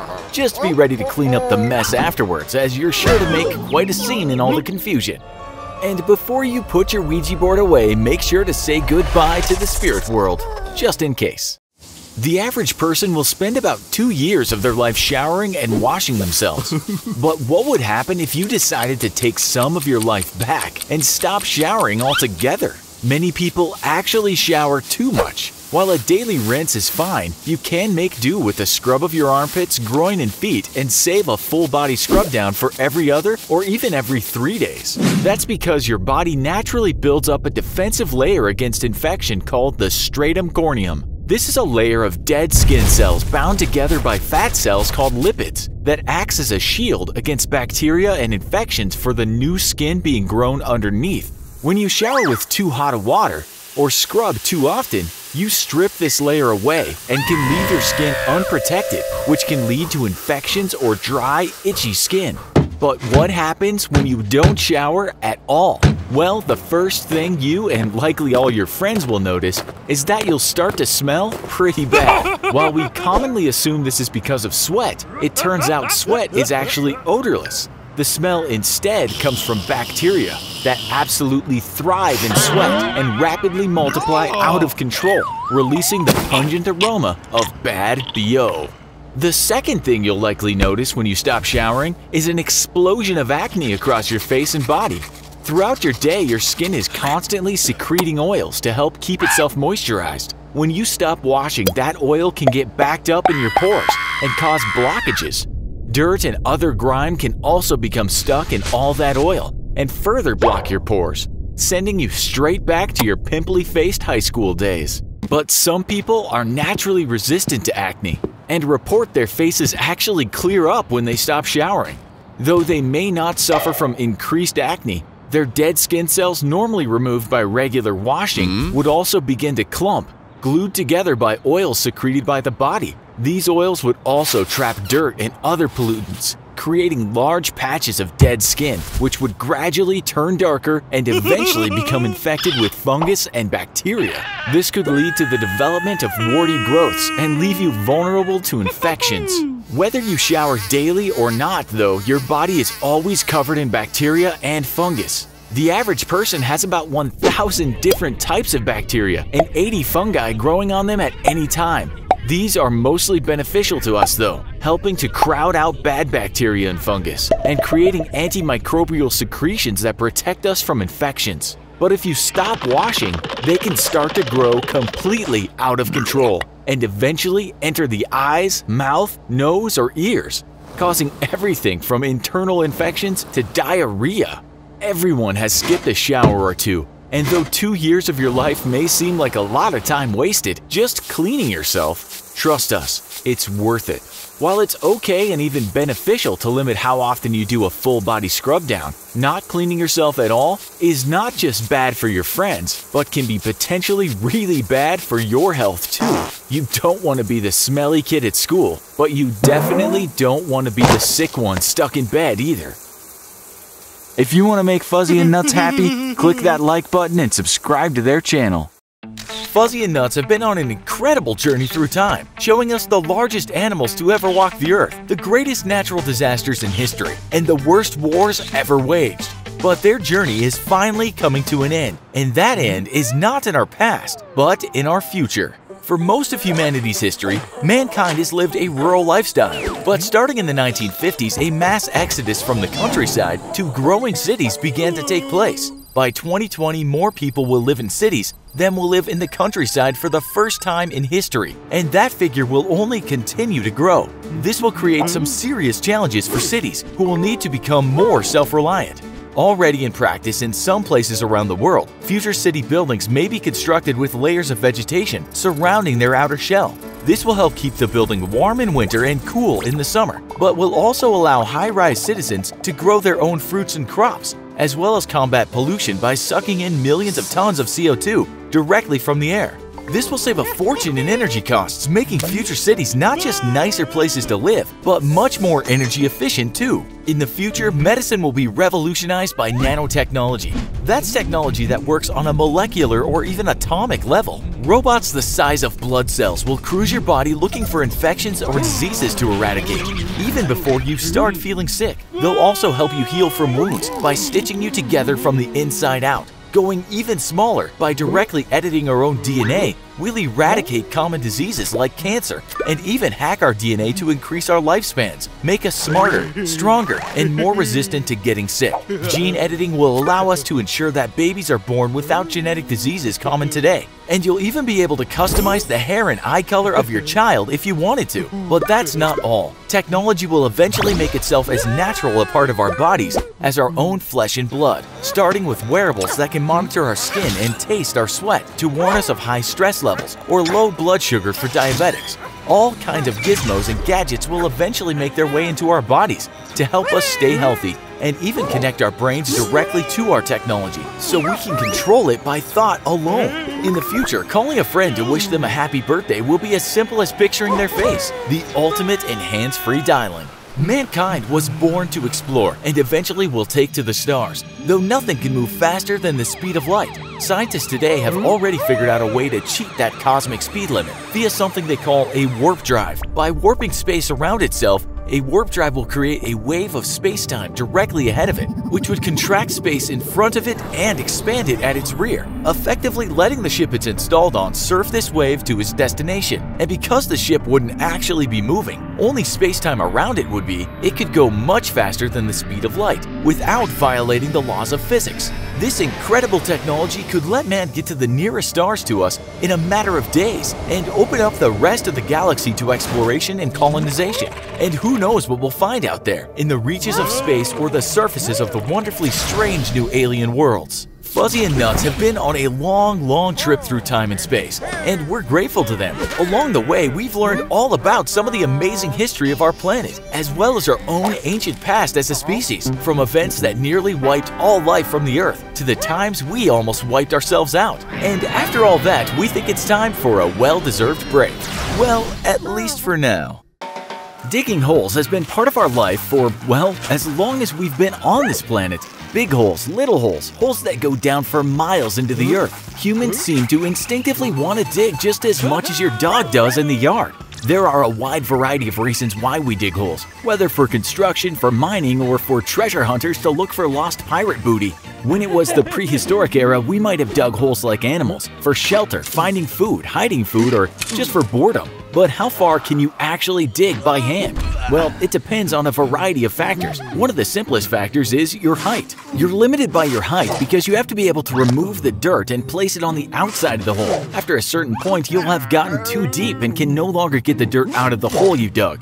This is all subjective though. Obviously, one can dig a hole deeper than their height if they have external help from either someone else or a machine.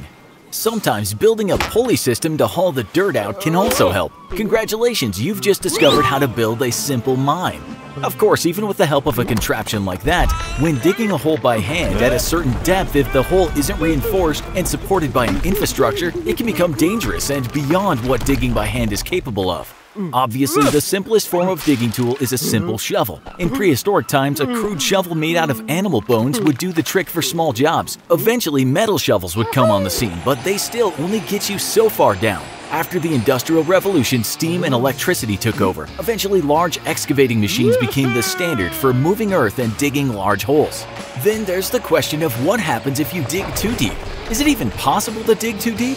Well, it just gets more complicated. First of all, in most places, if you own the land and operate under the proper permits, you can pretty much dig as deep as you want to. But there's a good chance that after a certain point, you'll hit water. Congratulations again, you just accidentally dug a well. For most people, this means the end of their hole. But if you want to keep digging deeper despite the water, you have to acquire a pump. But the water has to be removed from the hole faster than it's filling it. So it better be a strong pump. But if you can get the water out, you're free to keep digging. The deepest hole in the world is in Russia and is over 40,000 feet deep. But even that hole is only a fraction of the way through the Earth's crust, and the temperature was already hundreds of degrees. But let's say the heat and the pressure weren't an issue. Even then, can you dig a hole to China?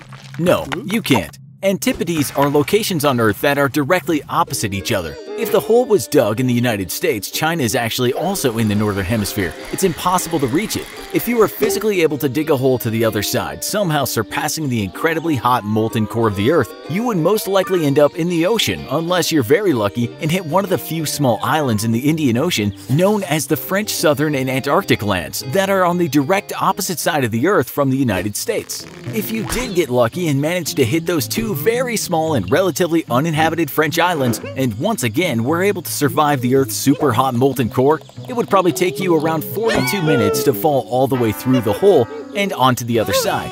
42 minutes sounds like a long time to fall, but if you happen to have an important meeting on one of the islands and need to get to the other side of the planet in a hurry, this would be much faster than any other means of transportation, but also pretty much impossible. Studies have shown that many of us have an instinctive habit to dig for no real reason, but sometimes we do it for survival, curiosity, or even just fun.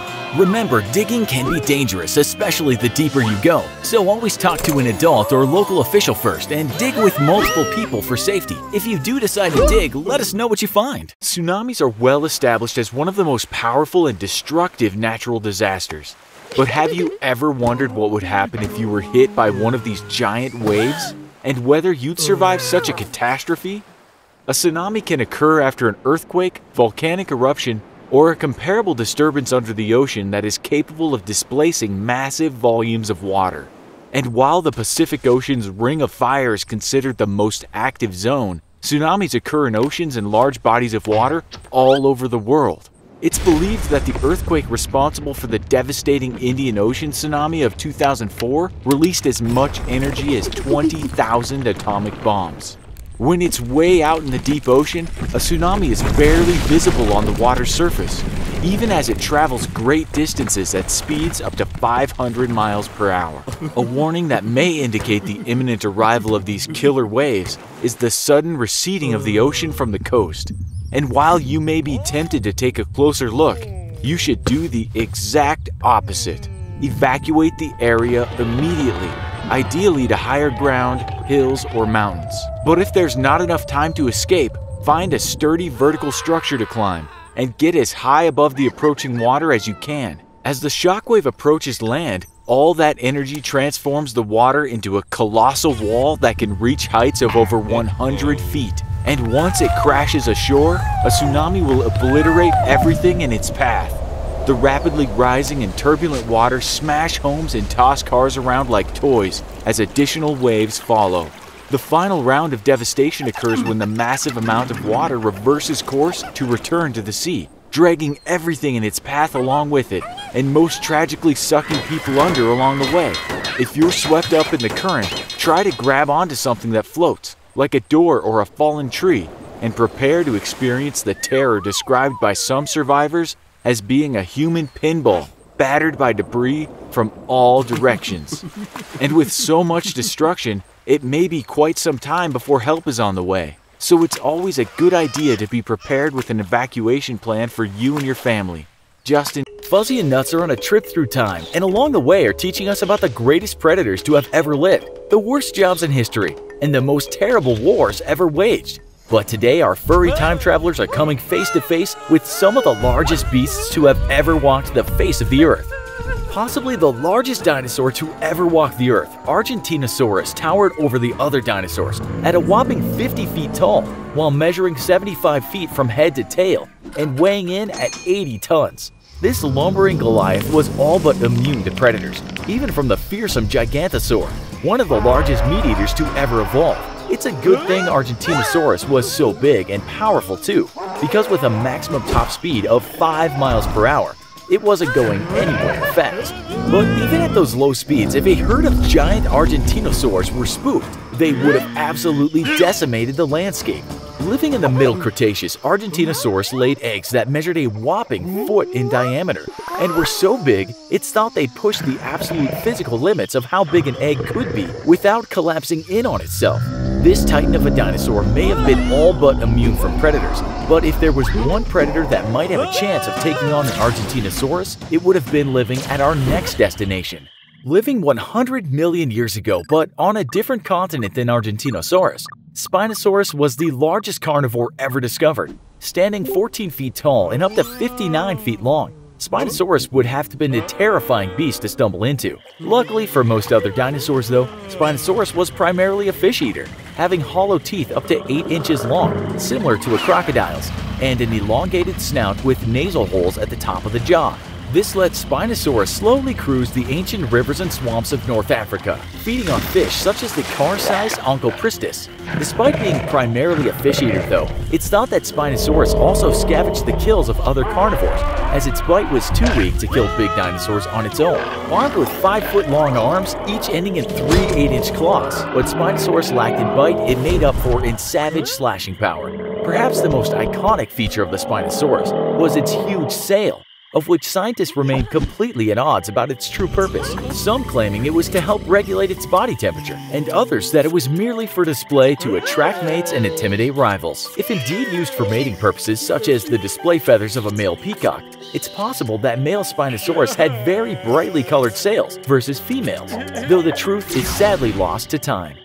Splitting off from other whale species around 1 million years ago, blue whales are the largest animal we have ever known to exist, measuring up to 105 feet in length and weighing up to an incredible 200 tons. Blue whales are not just the largest animal ever, but also the largest carnivore, though ironically they feed on the tiniest creatures in the ocean, krill. Taking in giant mouthfuls of water, a blue whale then uses its car-sized tongue to force the water past the fingernail-like material called baleen, which lines its upper jaws. This sieves out all the thousands of krill that are left behind and quickly swallowed. Blue whales tend to be solitary creatures, and they were especially lonely in the early 1900s when they were hunted to almost extinction. Despite intense hunting though, blue whales' numbers are recovering, but because of their extremely long age, up to 110 years, blue whales are slow to reproduce and their population is today estimated at around 20,000 individuals, a far cry from the 300,000 plus that swarmed the ocean before whaling. Despite being the world's largest animal, this titan of the sea has been made vulnerable to extinction because of man's actions. But in the future, what might a world that man shapes look like? Every day, we're surrounded by an overwhelming amount of diet advertisements, workout routines, gym memberships, recipes guaranteed to slim us down, and much, much more. But what if you decided to embark on your own diet program that was a bit more on the, well, extreme side? What if you didn't eat for an entire week?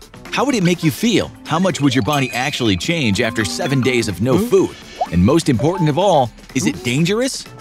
First, let's talk about water. No matter what your goal is, you still absolutely have to consume water. Your body needs water to flush itself of waste, regulate temperature, along with a ton of other important processes, and humans can only survive about 3 or 4 days max without it. So no water will definitely not be part of this challenge. At the beginning, it might seem impossible to imagine not eating for an entire week. Most of us eat around 3 meals a day with the occasional snack or 2, or 10 in between. And sometimes, even on days when you're consuming a normal amount of food, you may find yourself getting hungry pretty quick. Once you subject yourself to a diet of not eating, also known as a fast, it'll take around 8 hours for your body to start operating differently. Before that, your body was still expecting to receive the same amount of food as usual. This is why you may feel the most hungry or even like you're starving in the first hours and days of a fast. Now, let's look at how the body actually uses food. When you consume food, the body breaks it down and uses it for a variety of things. The primary result of that breakdown is glucose, which your body then uses as energy. But if there's no food coming into the body, then no glucose can be generated from the food. So instead, the body begins transforming glycogen, which comes from other parts of your body such as your muscles and liver, into glucose. Eventually, these sources of glucose production will also run out. And once again, your body will begin processing something else to convert into energy. At this point, it'll likely be fats and proteins stored in the body, which can provide energy for roughly 3 days. But after that short time period, the body will begin to make a huge safety adjustment and begin a process known as ketosis. Ketosis is the process that most people visually associate with a fast and not eating. Essentially, in order to prevent extreme muscle loss and lean tissue loss, the body begins the conversion of fat stores into ketones. By doing this, people experience extreme weight loss in a short time period. Depending on how much body fat you have, this process can last longer or shorter. Once the excessive body fat is burned away, the body will revert back to breaking down muscle tissue, which is likely the last store of energy left in the body. At the end of the week, depending on your initial size prior to the fast, there will be a noticeable difference in your physical appearance and a significant loss in weight. You may be tempted to go even longer, but keep in mind that the longest most people can last without food is between 40 and 60 days, and that's if you have proper hydration for the duration. After the fast is complete, you won't be able to immediately eat the same amount of food you ate before. You should start the process of introducing food slowly by consuming healthy foods such as fruits or vegetables, and gradually increase as you feel comfortable.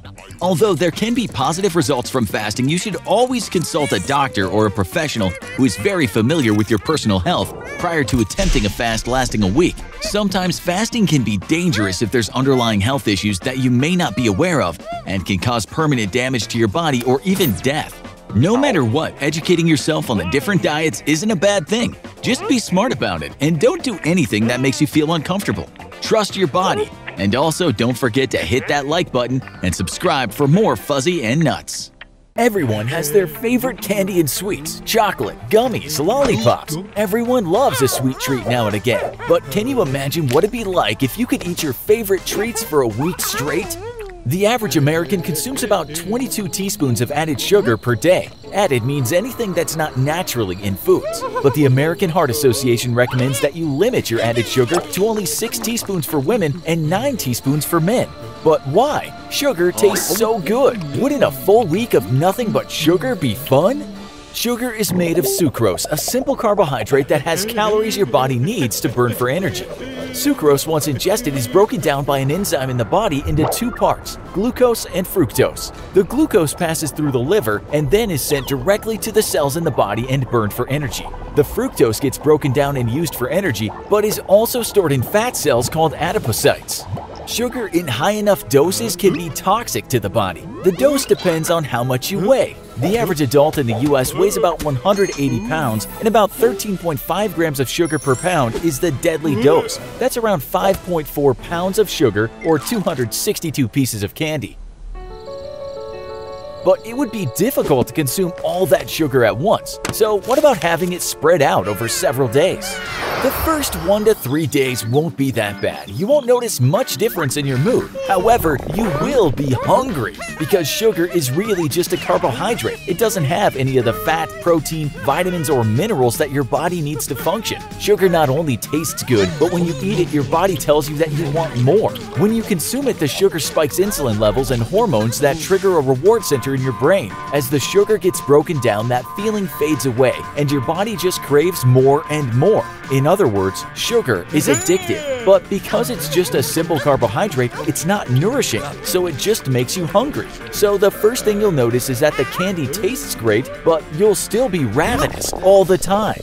By the 4th day, you might start to feel a little fatigued, have some trouble concentrating at normally easy tasks, and most of all, you'll be really hungry. Eating nothing else but sugar deprives your body of essential vitamins and nutrients, so over time your red blood cell count will plummet. Scurvy can set in due to lack of vitamin C, and it will eventually start to rot your teeth. All of this won't happen by day 5, but you will definitely start to feel some of the effects of a nutrient-deficient diet. You'll start to have trouble sleeping. You'll feel weak, fatigued, and your concentration will only get worse. Not to mention the stomach problems. Since you're not getting any fiber, you'll begin to have some serious bathroom blues. You might even suffer from some very painful stomach aches. By day 7, you'll be downright sluggish, and eating the candy and sugar will only make you more hungry. It will be difficult to walk because your legs will be shaking from lack of strength. You'll be more tired than ever, and your cognitive functioning will be absolutely shot. You could probably survive on sugar for a month or 2 if you had access to clean water as well, but you won't feel good. Other symptoms will begin to creep up, and the symptoms you've already experienced will only continue to get worse. Sugar will begin to ruin your teeth by destroying the good bacteria in your mouth. It will wreak havoc on your brain and digestive system, and it can trigger some pretty deadly diseases, including heart disease, diabetes, and even cancer. But let's say you're not eating only candy. One of the big problems with our modern diets is that sugar is in a lot of other foods besides candy. It's in ketchup, pastas, salad dressings, and even a lot of pre-made savory dishes you wouldn't expect, like pizza and pad thai. Most people have way too much sugar in their diet and are feeling some of the bad side effects even without eating only sugar for a week straight.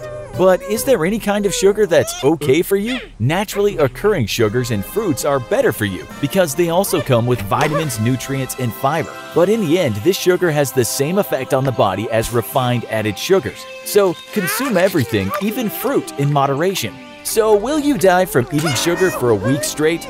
No, probably not. However, you aren't going to feel good. And the worst part, after a week of candy, you might never want to eat candy again. Remember, it's a treat for a reason. Fuzzy and Nutz have been on a trip through time, showing us what life was like with the dinosaurs, what the worst jobs in history were, and the worst natural disasters ever. Now they've found themselves in ancient China, smack dab in the middle of one of the worst wars in history. In the middle of the 8th century AD, China, ruled by the Tang dynasty, was at the height of a cultural golden age. Yet major military losses on its borders to Arab armies in the west and the kingdom of Nanchao to the south had put severe strain on the kingdom. To turn the tide of bad luck for the Chinese army, Emperor Zhang appointed one of his greatest generals, An Lushan, to lead a force of over 150,000 troops. On December 16, 755, though, An Lushan rebelled and turned his force against the emperor, announcing the formation of a new empire called the Great Yan Empire, with him as the first emperor. Seizing the eastern Tang capital at Luoyang and then the main capital at Chengdu, An Lushan was poised to defeat what remained of the Tang when infighting started to tear his newly created empire apart. First, An Lushan was killed by his son, An Qingsu, who declared himself emperor, and was then killed in turn by An Lushan's old friend, Shi Shiming. Shi Shiming continued the war against the Tang with great success, but he would shortly after be killed by his own son, Shi Xiaoyi. Proving to not be the military leader his father or An Lushan was, Shi Xiaoyi would lead his troops to ruin and commit suicide as the Tang retook all their former territory. The war devastated China, with death estimates ranging from 13 million to 36 million, and brought to an end a Chinese cultural golden age. Not one war, but a series of back-to-back wars. The Napoleonic Wars were the direct result of one single man's ambitions, Napoleon Bonaparte. Ending the chaos of the French Revolution, Napoleon created a strong, stable state with a formidable army, but believing France to be weak, a joint Austrian and Russian coalition waged war on France. Scoring his greatest victory, Napoleon crushed the Austrian and Russian forces at Austerlitz in December 1805, bringing an end to the war. However, concerns about increasing French power led to a new war led by Prussia and the Russians in October 1806. Napoleon quickly defeated the Prussian forces and forced Russia to surrender a year later in 1807. Peace fell on Europe for a short while, but in 1809, Austria declared war on France again. Napoleon would go on to decisively defeat Austria at the Battle of Wagram, but would suffer serious casualties. Hoping to shore up his control of a defeated Europe, Napoleon turned his attention to Britain and tried to isolate Britain economically by invading Spain. Napoleon simultaneously tried to invade Russia in 1812, but would suffer major losses. Encouraged by Napoleon's defeat, Prussia, Austria, and Russia aligned together and captured Paris in 1814. The coalition placed Napoleon in exile on the island of Elba off the coast of Italy. But Napoleon would go on to escape a year later and regain control of France. A massive alliance involving nearly every major European power would rise up against Napoleon and decisively defeat him at the Battle of Waterloo, after which he would be exiled permanently to the remote island of St. Helena in the middle of the South Atlantic. Taking place over 12 years of near-constant fighting, Napoleon's wars would decimate Europe, killing between 2.5 million to 3.5 million soldiers and up to 3 million civilians. Just over 100 years later, though, humanity would see the most devastating war in all of history. World War II would span across the entire planet and involve every major power on the Earth. With conflict from Europe to Asia and everywhere in between, the Second World War would kill over 25 million soldiers and a staggering 80 million civilians, or over 3% of the entire human population. This darkest of all periods in human history would last 6 years and would see the dual nightmares of the Holocaust and atomic bombings of Nagasaki and Hiroshima.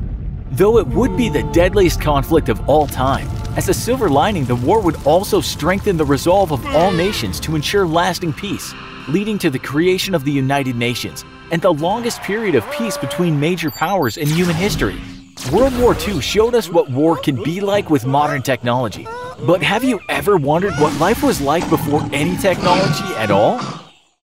Swimming is always a summer favorite for fun and cooling down. But if you don't know how to swim or get caught in a situation where swimming is difficult, it can be very dangerous. A carefree day can turn bad very quickly if you're not careful. But what does drowning actually feel like? Is it a quiet, peaceful experience like in the movies? Or are you panicking the whole time like in a video game when your breath meter is ticking down?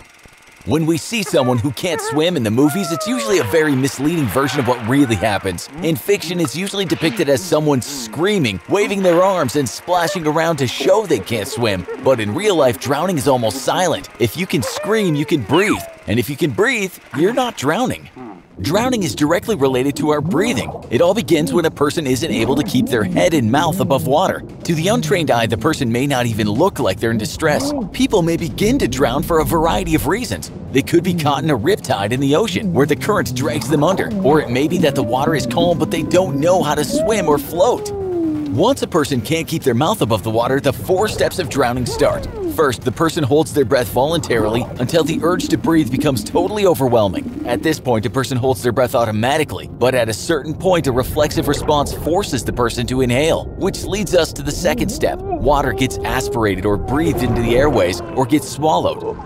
The third step, called cerebral anoxia, happens when the body detects water in the lungs and stops the breathing system completely. This happens because water enters the trachea and causes a spasm that seals the airways so that no more water can come in. This is the body's way of protecting itself. And finally, the fourth step, since no oxygen is reaching the brain, cerebral injury sets in and can be irreversible. The water that does reach your lungs can make red blood cells in your lungs burst and lead to massive organ failure. If the water you aspirate is salt water, it can mix with the burst red blood cells, causing your lungs to fill up with a type of plasma. Either way, it's a bad deal that feels like searing pain in your chest. Eventually, the person drowning will lose consciousness, and the next step is permanent unconsciousness.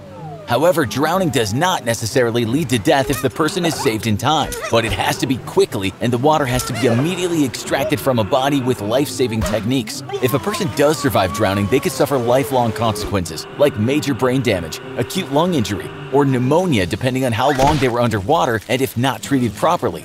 The best way to avoid drowning is by knowing the proper swimming techniques and staying out of the water when it's dangerous. Certified swimming instructors have classes year-round and teach all ages. Even babies at 6 months have been taught to float. So if you can't swim and are physically able to, then there's no excuse not to learn. But whether you want to learn or not, you can also take classes to learn life-saving techniques like CPR and how to extract water from a person once you get them out of the water. Every single year, an estimated 4.5 million people die from drowning, so you never know when you might be in the position to save someone's life yourself. Thanks for watching, and if you really want to make Fuzzy happy, hit that subscribe button, and be sure to turn on notifications. They drive nuts crazy. See you next time. Liquid nitrogen is great for making ice cream and breathing smoke like a dragon. But what if you drank an entire glass of pure liquid nitrogen? Is it dangerous? Could it cause your body harm? First, what is liquid nitrogen? As the name implies, it's the liquid form of nitrogen gas, a colorless, odorless gas that makes up about 78% of our atmosphere. Nitrogen turns into a liquid at negative 320 degrees Fahrenheit, much colder than the 32 degrees Fahrenheit of your glass of ice water. Being so cold, there's lots of interesting things you can do with liquid nitrogen, like add a fun foggy effect to drinks or flash freezing foods. But while this stuff may look fun, liquid nitrogen is extremely dangerous if not handled correctly, especially if it's ingested. First, what happens is that the majority of liquid nitrogen evaporates in your throat and turns into gas. There's a tiny flap in your esophagus called the epiglottis that is there to stop gas from escaping out of your stomach. This traps the cold nitrogen gas, causing it to expand, which can cause burns and internal rupturing. Things only get worse as the liquid nitrogen travels down into the stomach, as happened to a young woman in the United Kingdom. The extreme cold of the liquid nitrogen can burn holes in your stomach and destroy the stomach lining. The damage to hers was so bad that her entire stomach needed to be removed. If not treated immediately, this damage to the stomach and esophagus could even lead to death. So while liquid nitrogen may be useful for cooking and fun for party tricks, please do not drink it, because it won't be fun for very long. The fate of the Titanic is one of the most well-known maritime disasters in modern history. The supposedly unsinkable ship sank after colliding with an iceberg in the North Atlantic during its maiden voyage in 1912. And far more tragic was the loss of life that could have been prevented. Ever wonder whether you would have survived on board the Titanic? The RMS Titanic was a British passenger liner constructed in the early 1900s, measuring 883 feet long or approximately 269 meters, with a total of 10 decks. It was, at the time, the world's largest ship and undoubtedly the most luxurious. There was a number of factors determining passenger experience. However, the primary one, as you would expect, was based on the class of the ticket you purchased. The opulence and grandeur of the rooms, dining areas, and amenities available to first-class passengers were far beyond anything that third-class passengers could ever imagine. And let's not forget the unseen men who worked in the engine room to keep the ship moving. The Titanic's furnaces required over 600 tons of coal a day, shoveled by hand around the clock, by workers deep within the bowels of the ship. These men were known as the Black Gang because of the soot and coal dust they were covered in. The moonless conditions on the night of the tragedy meant the ship's lookouts were unable to see the approaching iceberg until it was too late to avoid collision. While it's almost impossible to believe, the Titanic carried only 20 lifeboats, which was nowhere near capable of accommodating over 2,200 passengers and crew that were aboard the ship. The women and children first rule applied when loading the lifeboats, beginning with the first class, of course. And as a result, the difference in survival rates across classes is staggering. In total, more than 1,500 people on board were killed. Upon being violently thrown from the deck and plunging into the freezing North Atlantic water, one survivor described the lethally cold temperature as being stabbed with 1,000 knives all over your body. The list of first-class passengers included some of the wealthiest and most well-known people in the world. So it's no surprise that the ship was carrying an estimated $6 million of cash, jewels, and other valuables on board. And while some passengers tried to save what they could, sadly, most of the treasure sunk, along with the Titanic, to the bottom of the ocean. Money. Every day, many of us make it, spend it, save it, or invest it. No matter what you do with it, or even if you don't have any, our lives are still pretty much dependent on the constant flow of money. Some people dream of having slightly more money than they already have, and going on a nice vacation or buying a new car. Others may dream of having millions. But what if someone told you you could have more than $1 million? Much more. You could have $1 trillion. The only catch? You have to spend it all in a single day. Is it possible to spend that much money in a single day? Is it possible to spend that much money at all? Every day consists of 24 hours, which means there's 1,440 minutes in a day, or 86,400 seconds in a day. So if you were able to spend $1 every second, you'd end up spending under 100 grand in a day.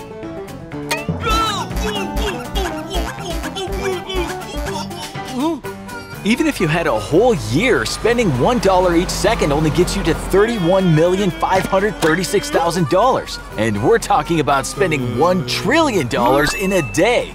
That means we need to spend closer to $15 million a second. You need to think big, really big.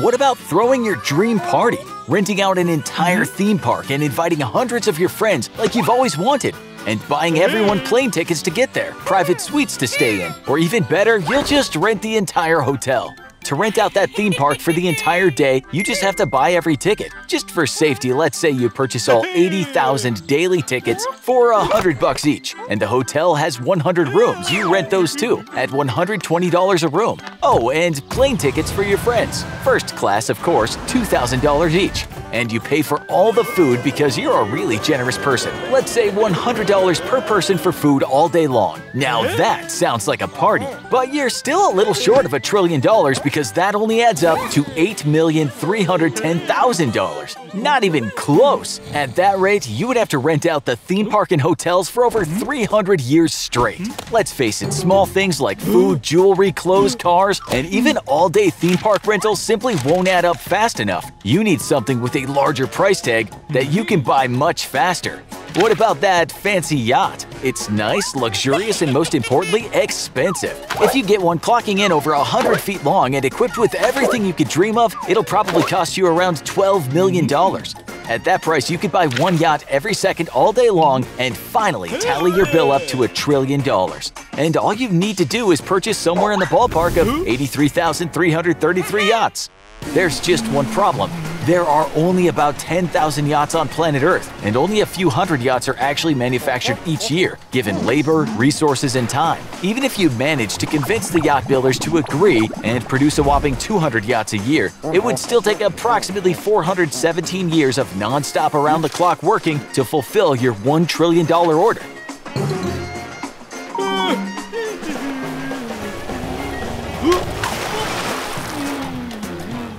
In theory, is it possible to spend $1 trillion in a single day?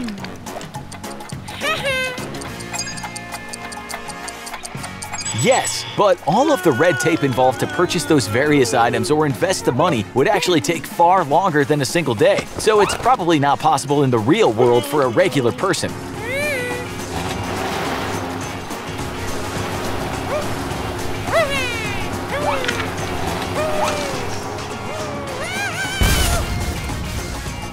Sorry to burst your bubble, but money can't buy happiness anyway. Fuzzy and Nutz are helping us discover our own past, from the worst jobs in history to living alongside dinosaurs. It's time to take a look at the worst natural disasters in Earth's history. The Earth is the only planet we know of that supports life, but throughout its history, that life has had some really close calls. But life never came closer to being wiped out completely than it did during the Permian-Triassic extinction event. Because it took place over 250 million years ago, it's been difficult for scientists to pinpoint the exact cause. But most agree that an event known as the Siberian Traps eruptions was a huge culprit in what scientists call the Great Dying.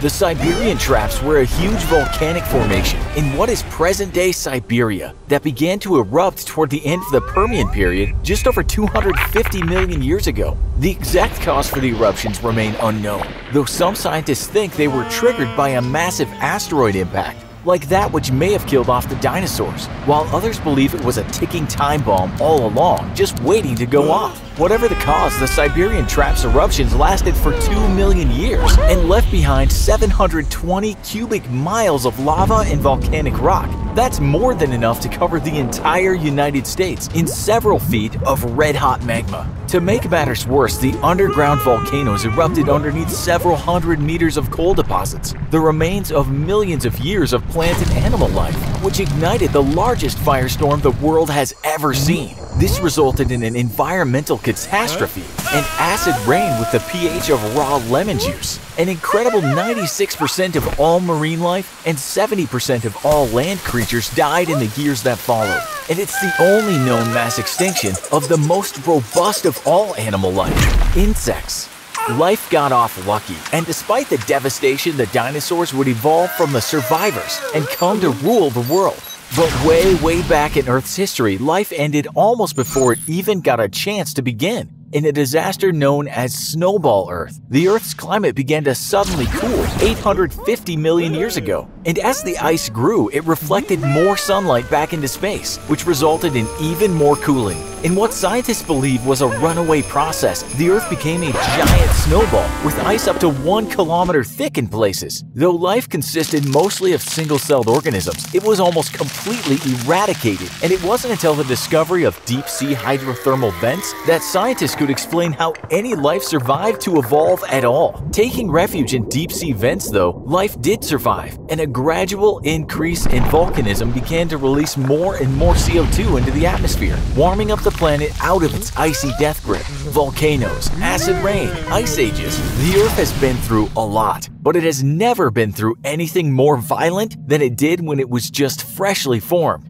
As a young planet over 4.5 billion years ago, the Earth was still in its formative stage, under a constant rain of asteroid impacts known as the Heavy Bombardment Period. Devastating as they were, all these comet and asteroid impacts actually helped bring water and precious metals to Earth to make it the world we know today. But then one day, the young Earth suffered the greatest natural disaster in its history, an event known as the Theia Impact. With the second smaller protoplanet sharing a very close orbit to the Earth, only one of the two planets would end up surviving. And about 4.5 billion years ago, Earth's smaller companion, called Theia by scientists, was on a collision course with the Earth. The force of the impact knocked the Earth into its current tilt, and the debris of the explosion would form into the Earth's moon. Devastating, but it's thanks to Theia that we have seasons, and a moon that helps stabilize our orbit as we travel through space. The Earth has taken some pretty bad hits, and lucky for us, we weren't around to see the greatest natural disasters in its history. But we're actually pretty lucky to be here at all, and it's worth taking a closer look at these times life almost went extinct completely. Everyone's done it. You plop down for a few matches of Fortnite, and the next thing you know, you've been building stairs over an enemy's wall to shotgun them in the face until 3 in the morning. But what would happen if you played Fortnite for 24 hours straight? With games like Fortnite becoming more and more popular, there's been an increase in recent years of news stories about video game addicts discovered dead after marathon gaming sessions. But what exactly happens to your body? And what risks are you taking when you play video games non-stop for really long stretches of time? The first risk you face from a 24-hour-long Fortnite session is one familiar to many businessmen. Known as economy class syndrome, deep vein thrombosis used to be a major health issue for business travelers making frequent 12-plus hour flights. Often occurring in the legs due to long periods of inactivity, blood can pool and clot together until arterial pressure forces the clot to move along your circulatory system. Eventually, it can reach your lungs and block blood flow, where it causes a pulmonary embolism, leading to shortness of breath, fainting, and even sudden death. After experiencing deep vein thrombosis, an individual can also suffer from a complication known as post-phlebitic or post-thrombotic syndrome, where damage to their veins results in reduced blood flow and pain, skin discoloration, skin sores, and persistent swelling. The next risk you take from a 24-hour-long Fortnite session is one familiar to many construction workers after a lifetime of lifting and straining with heavy loads. Temporary or possibly even permanent lower back pain. Modern chairs and couches can be extremely comfortable, but they force the human body to sit in a very unnatural position it wasn't designed for. If you've ever seen any nature documentaries with native people, you've probably noticed they don't own any chairs and squat a lot. That's because the squatting position is what the human body was naturally designed to do. Sitting the way we do in the modern world can put severe strain on the tailbone and lower back muscles, and that strain can badly weaken those muscles. While one single 24-hour Fortnite session probably won't be enough to damage you for life, too many in a row can lead to persistent back pain and lifelong injury. Everyone's heard about the next risk before, typically from an overly concerned mother. Sit too close to the TV and you'll hurt your eyes. While the reasoning isn't exactly accurate, you can severely damage your vision from staring at a TV or computer screen for 24 hours at a time. Computer vision syndrome or digital eye strain is caused by a variety of factors, including the distance from your screen. The biggest factor, however, is that while in real life, ambient lighting levels don't often fluctuate drastically, colors remain relatively static, and your focus rarely shifts. A computer or TV screen can display dramatic shifts in lighting, colors, and even focus in rapid succession as exciting scenes unfold in a video game or movie. This forces the eye muscles to work overtime and can lead to stress and fatigue, which causes a loss of visual acuity. Over time, the effects can even become permanent, specifically if you already suffer from vision problems, leading to lifelong damaged vision. The last effect of a 24-hour Fortnite session just might be the scariest, since it's by far the deadliest. While it would probably take more than one 24-hour Fortnite session to develop, extended video game sessions have been linked directly to heart failure and death. Because of the high demands video games place on the brain, they tax the mind much more than exercise and can push an individual to greater depths of mental and physical exhaustion. Addicted gamers often push themselves past these limits, and given the already poor health of most of these marathon gamers, it can all prove to be too stressful to their hearts, which soon gives out on them. One 24-hour Fortnite session will probably just leave you exhausted and with some short-term eye strain, not to mention some serious BO. But pack too many of them too closely together, and you start taking some serious risks with your health. If you're one of these marathon gamers, remember to take care of yourself and follow our advice. Take short, frequent breaks and go outside once in a while for some light exercise. The battle bus will be ready to drop you into a new match in seconds as soon as you're back. No need to make yourself sick over it. You want to know what happens next week? Click the bell button and get notified as soon as videos get released. Floating in space. Ah, what grace, what freedom, what luxury. Did you know that outer space is basically the same as a vacuum chamber? There's no oxygen to speak of. That's why astronauts train inside artificial vacuum chambers before going into outer space. But what would happen if you didn't have a spacesuit on? Would your blood boil? Will you freeze to death? Will you explode? A vacuum chamber is an airtight, sealed-off space with all of the air taken out. There are very small vacuum chambers, some as small as a liter of soda. And then there are gigantic ones. The largest in the world is housed at a NASA facility in Sandusky, Ohio, and it's a towering 122 feet tall. It has to be this large to test spaceships under the depressurized and oxygen-free atmosphere of space. If you're in a vacuum, either in a laboratory setting or in outer space, what will happen to your body if you had a leak in your spacesuit, or no suit at all? The first theory, that your blood will literally boil in your veins, is mostly untrue. The science behind this theory makes sense, because the lower the air pressure is, the lower the boiling point. Zero air pressure in a vacuum chamber means instant boil, right? Your blood won't boil inside you because it's part of a closed system, your circulatory system to be exact. Since your blood is not directly exposed to the atmosphere of no pressure, it won't boil you alive. Will you explode into a million tiny ooey-gooey pieces? Since our bodies are made up of tissues and muscles and ligaments that hold themselves together in a big bundle of skin, kinda gross when you think about it that way, our body parts won't go flying all directions into space. Your body tissue is simply too durable to be torn apart by the vacuum. Will you freeze to death? This idea makes the most sense, because outer space is freezing, right? Wrong again. The body, or any object for that matter, loses heat because of something called thermal conduction. That means that heat is transferred from one object to another through the air.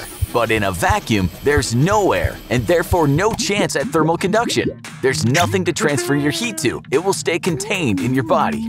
So, can you die in a vacuum chamber or in space? Yes, 100% you can die in a vacuum chamber or in space without the proper suit. And here's how.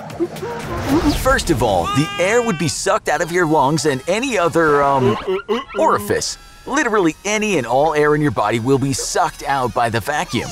Due to the lack of oxygen, you will pass out in 10 to 15 seconds. Your brain starts starving for oxygen, and your organs will begin to shut down. The zero air pressure atmosphere will cause blood vessels on the surface of your body to burst, especially in your eyes. And remember how the boiling was mostly not going to happen? Well, there's a bit of you that will boil. Any exposed bodily fluids will begin to boil instantaneously. Vacuum chambers are amazing tools of science, but don't step inside one yourself unless you're with a real NASA scientist. And if you ever find yourself out in space, don't take the helmet off. Keep that spacesuit on too, otherwise you'll instantly sunburn like no tomorrow. Flying in airplanes is a marvel of human innovation. You're flying at incredible heights and moving at incredible speeds, all while flying in a pressurized tube in the air. But what if something happened? What if your window broke? Would you be able to survive if you were sucked out of the window completely? What would happen to your body up there, thousands of feet above the earth? An airplane flies at 31,000 to 38,000 feet in order to reach cruising altitude. The reason you can breathe normally on a plane at this altitude is because the cabin is pressurized. That means the air pressure is greater inside the plane than it is naturally outside the plane, allowing your lungs to function properly. At around 20,000 feet without pressurization, the human body would experience a condition called hypoxia, in which your lungs can't receive the amount of oxygen required for sufficient brain function and long-term survival. Also, it is way colder outside the plane than inside, so much so that when the plane is at its cruising altitude, the outside temperatures drop below -60 degrees Fahrenheit. Brrr! Not only can we not breathe outside due to air pressure, but we would also get major frostbite. Frostbite is when the skin tissue freezes hard like wood, and even muscle and bone can freeze. This can cause severe damage to skin tissue and blood vessels, and even result in amputation. If a window were to break on an airplane, the first thing that would happen is that there would be a very loud whoosh. That's the high pressurized air escaping through the broken window. Due to the difference in pressure, the air inside the plane would be forced to escape through even the smallest of holes very quickly. The air would continue to escape at great speeds until the pressure inside and outside the plane was equal.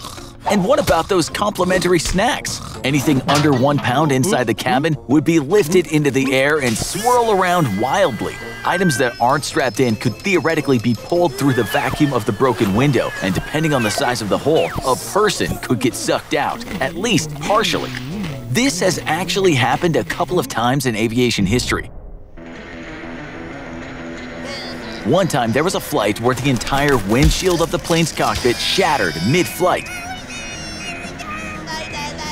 The pilots almost got sucked out of the windows, but their seatbelts kept them safe in the plane. It was freezing in the cockpit, but with oxygen masks and quick thinking, the pilot was able to safely land the plane and save everyone on board. But have people been sucked out of a plane entirely? Sadly, yes, this has happened before. This has occurred when the hole was big enough in the cabin of the plane for a person to fit through, and the plane was at a high enough altitude where the air pressure caused a vacuum. In one incident, a woman was partially sucked out of the window and later died from her injuries. However, in most cases, a securely fastened seatbelt will hold you in your seat if a window breaks. In the event of a broken window, here's what would happen. The change in air pressure would cause the air masks to drop from the ceiling. The pilots would immediately bring the plane down below 31,000 feet to quickly normalize the oxygen level in the plane. All of that would happen in a matter of seconds. The vacuum effect would cease, and it would be extremely loud, windy, and very cold inside the cabin. What is a danger from a broken window is the inability to breathe and potential damage to the lungs. That's why it's important to grab those oxygen masks quickly and place them securely over your nose and mouth. Many planes have been able to safely land with broken windows and no one has been hurt. In fact, flying is one of the safest forms of transportation, and it's highly unlikely that a window would break anyway. Windows are layered with 4 panes of glass that are able to withstand various pressures, protecting you and everyone else on board. So sit back, relax, and remember, the most dangerous thing on a plane is just really smelly feet.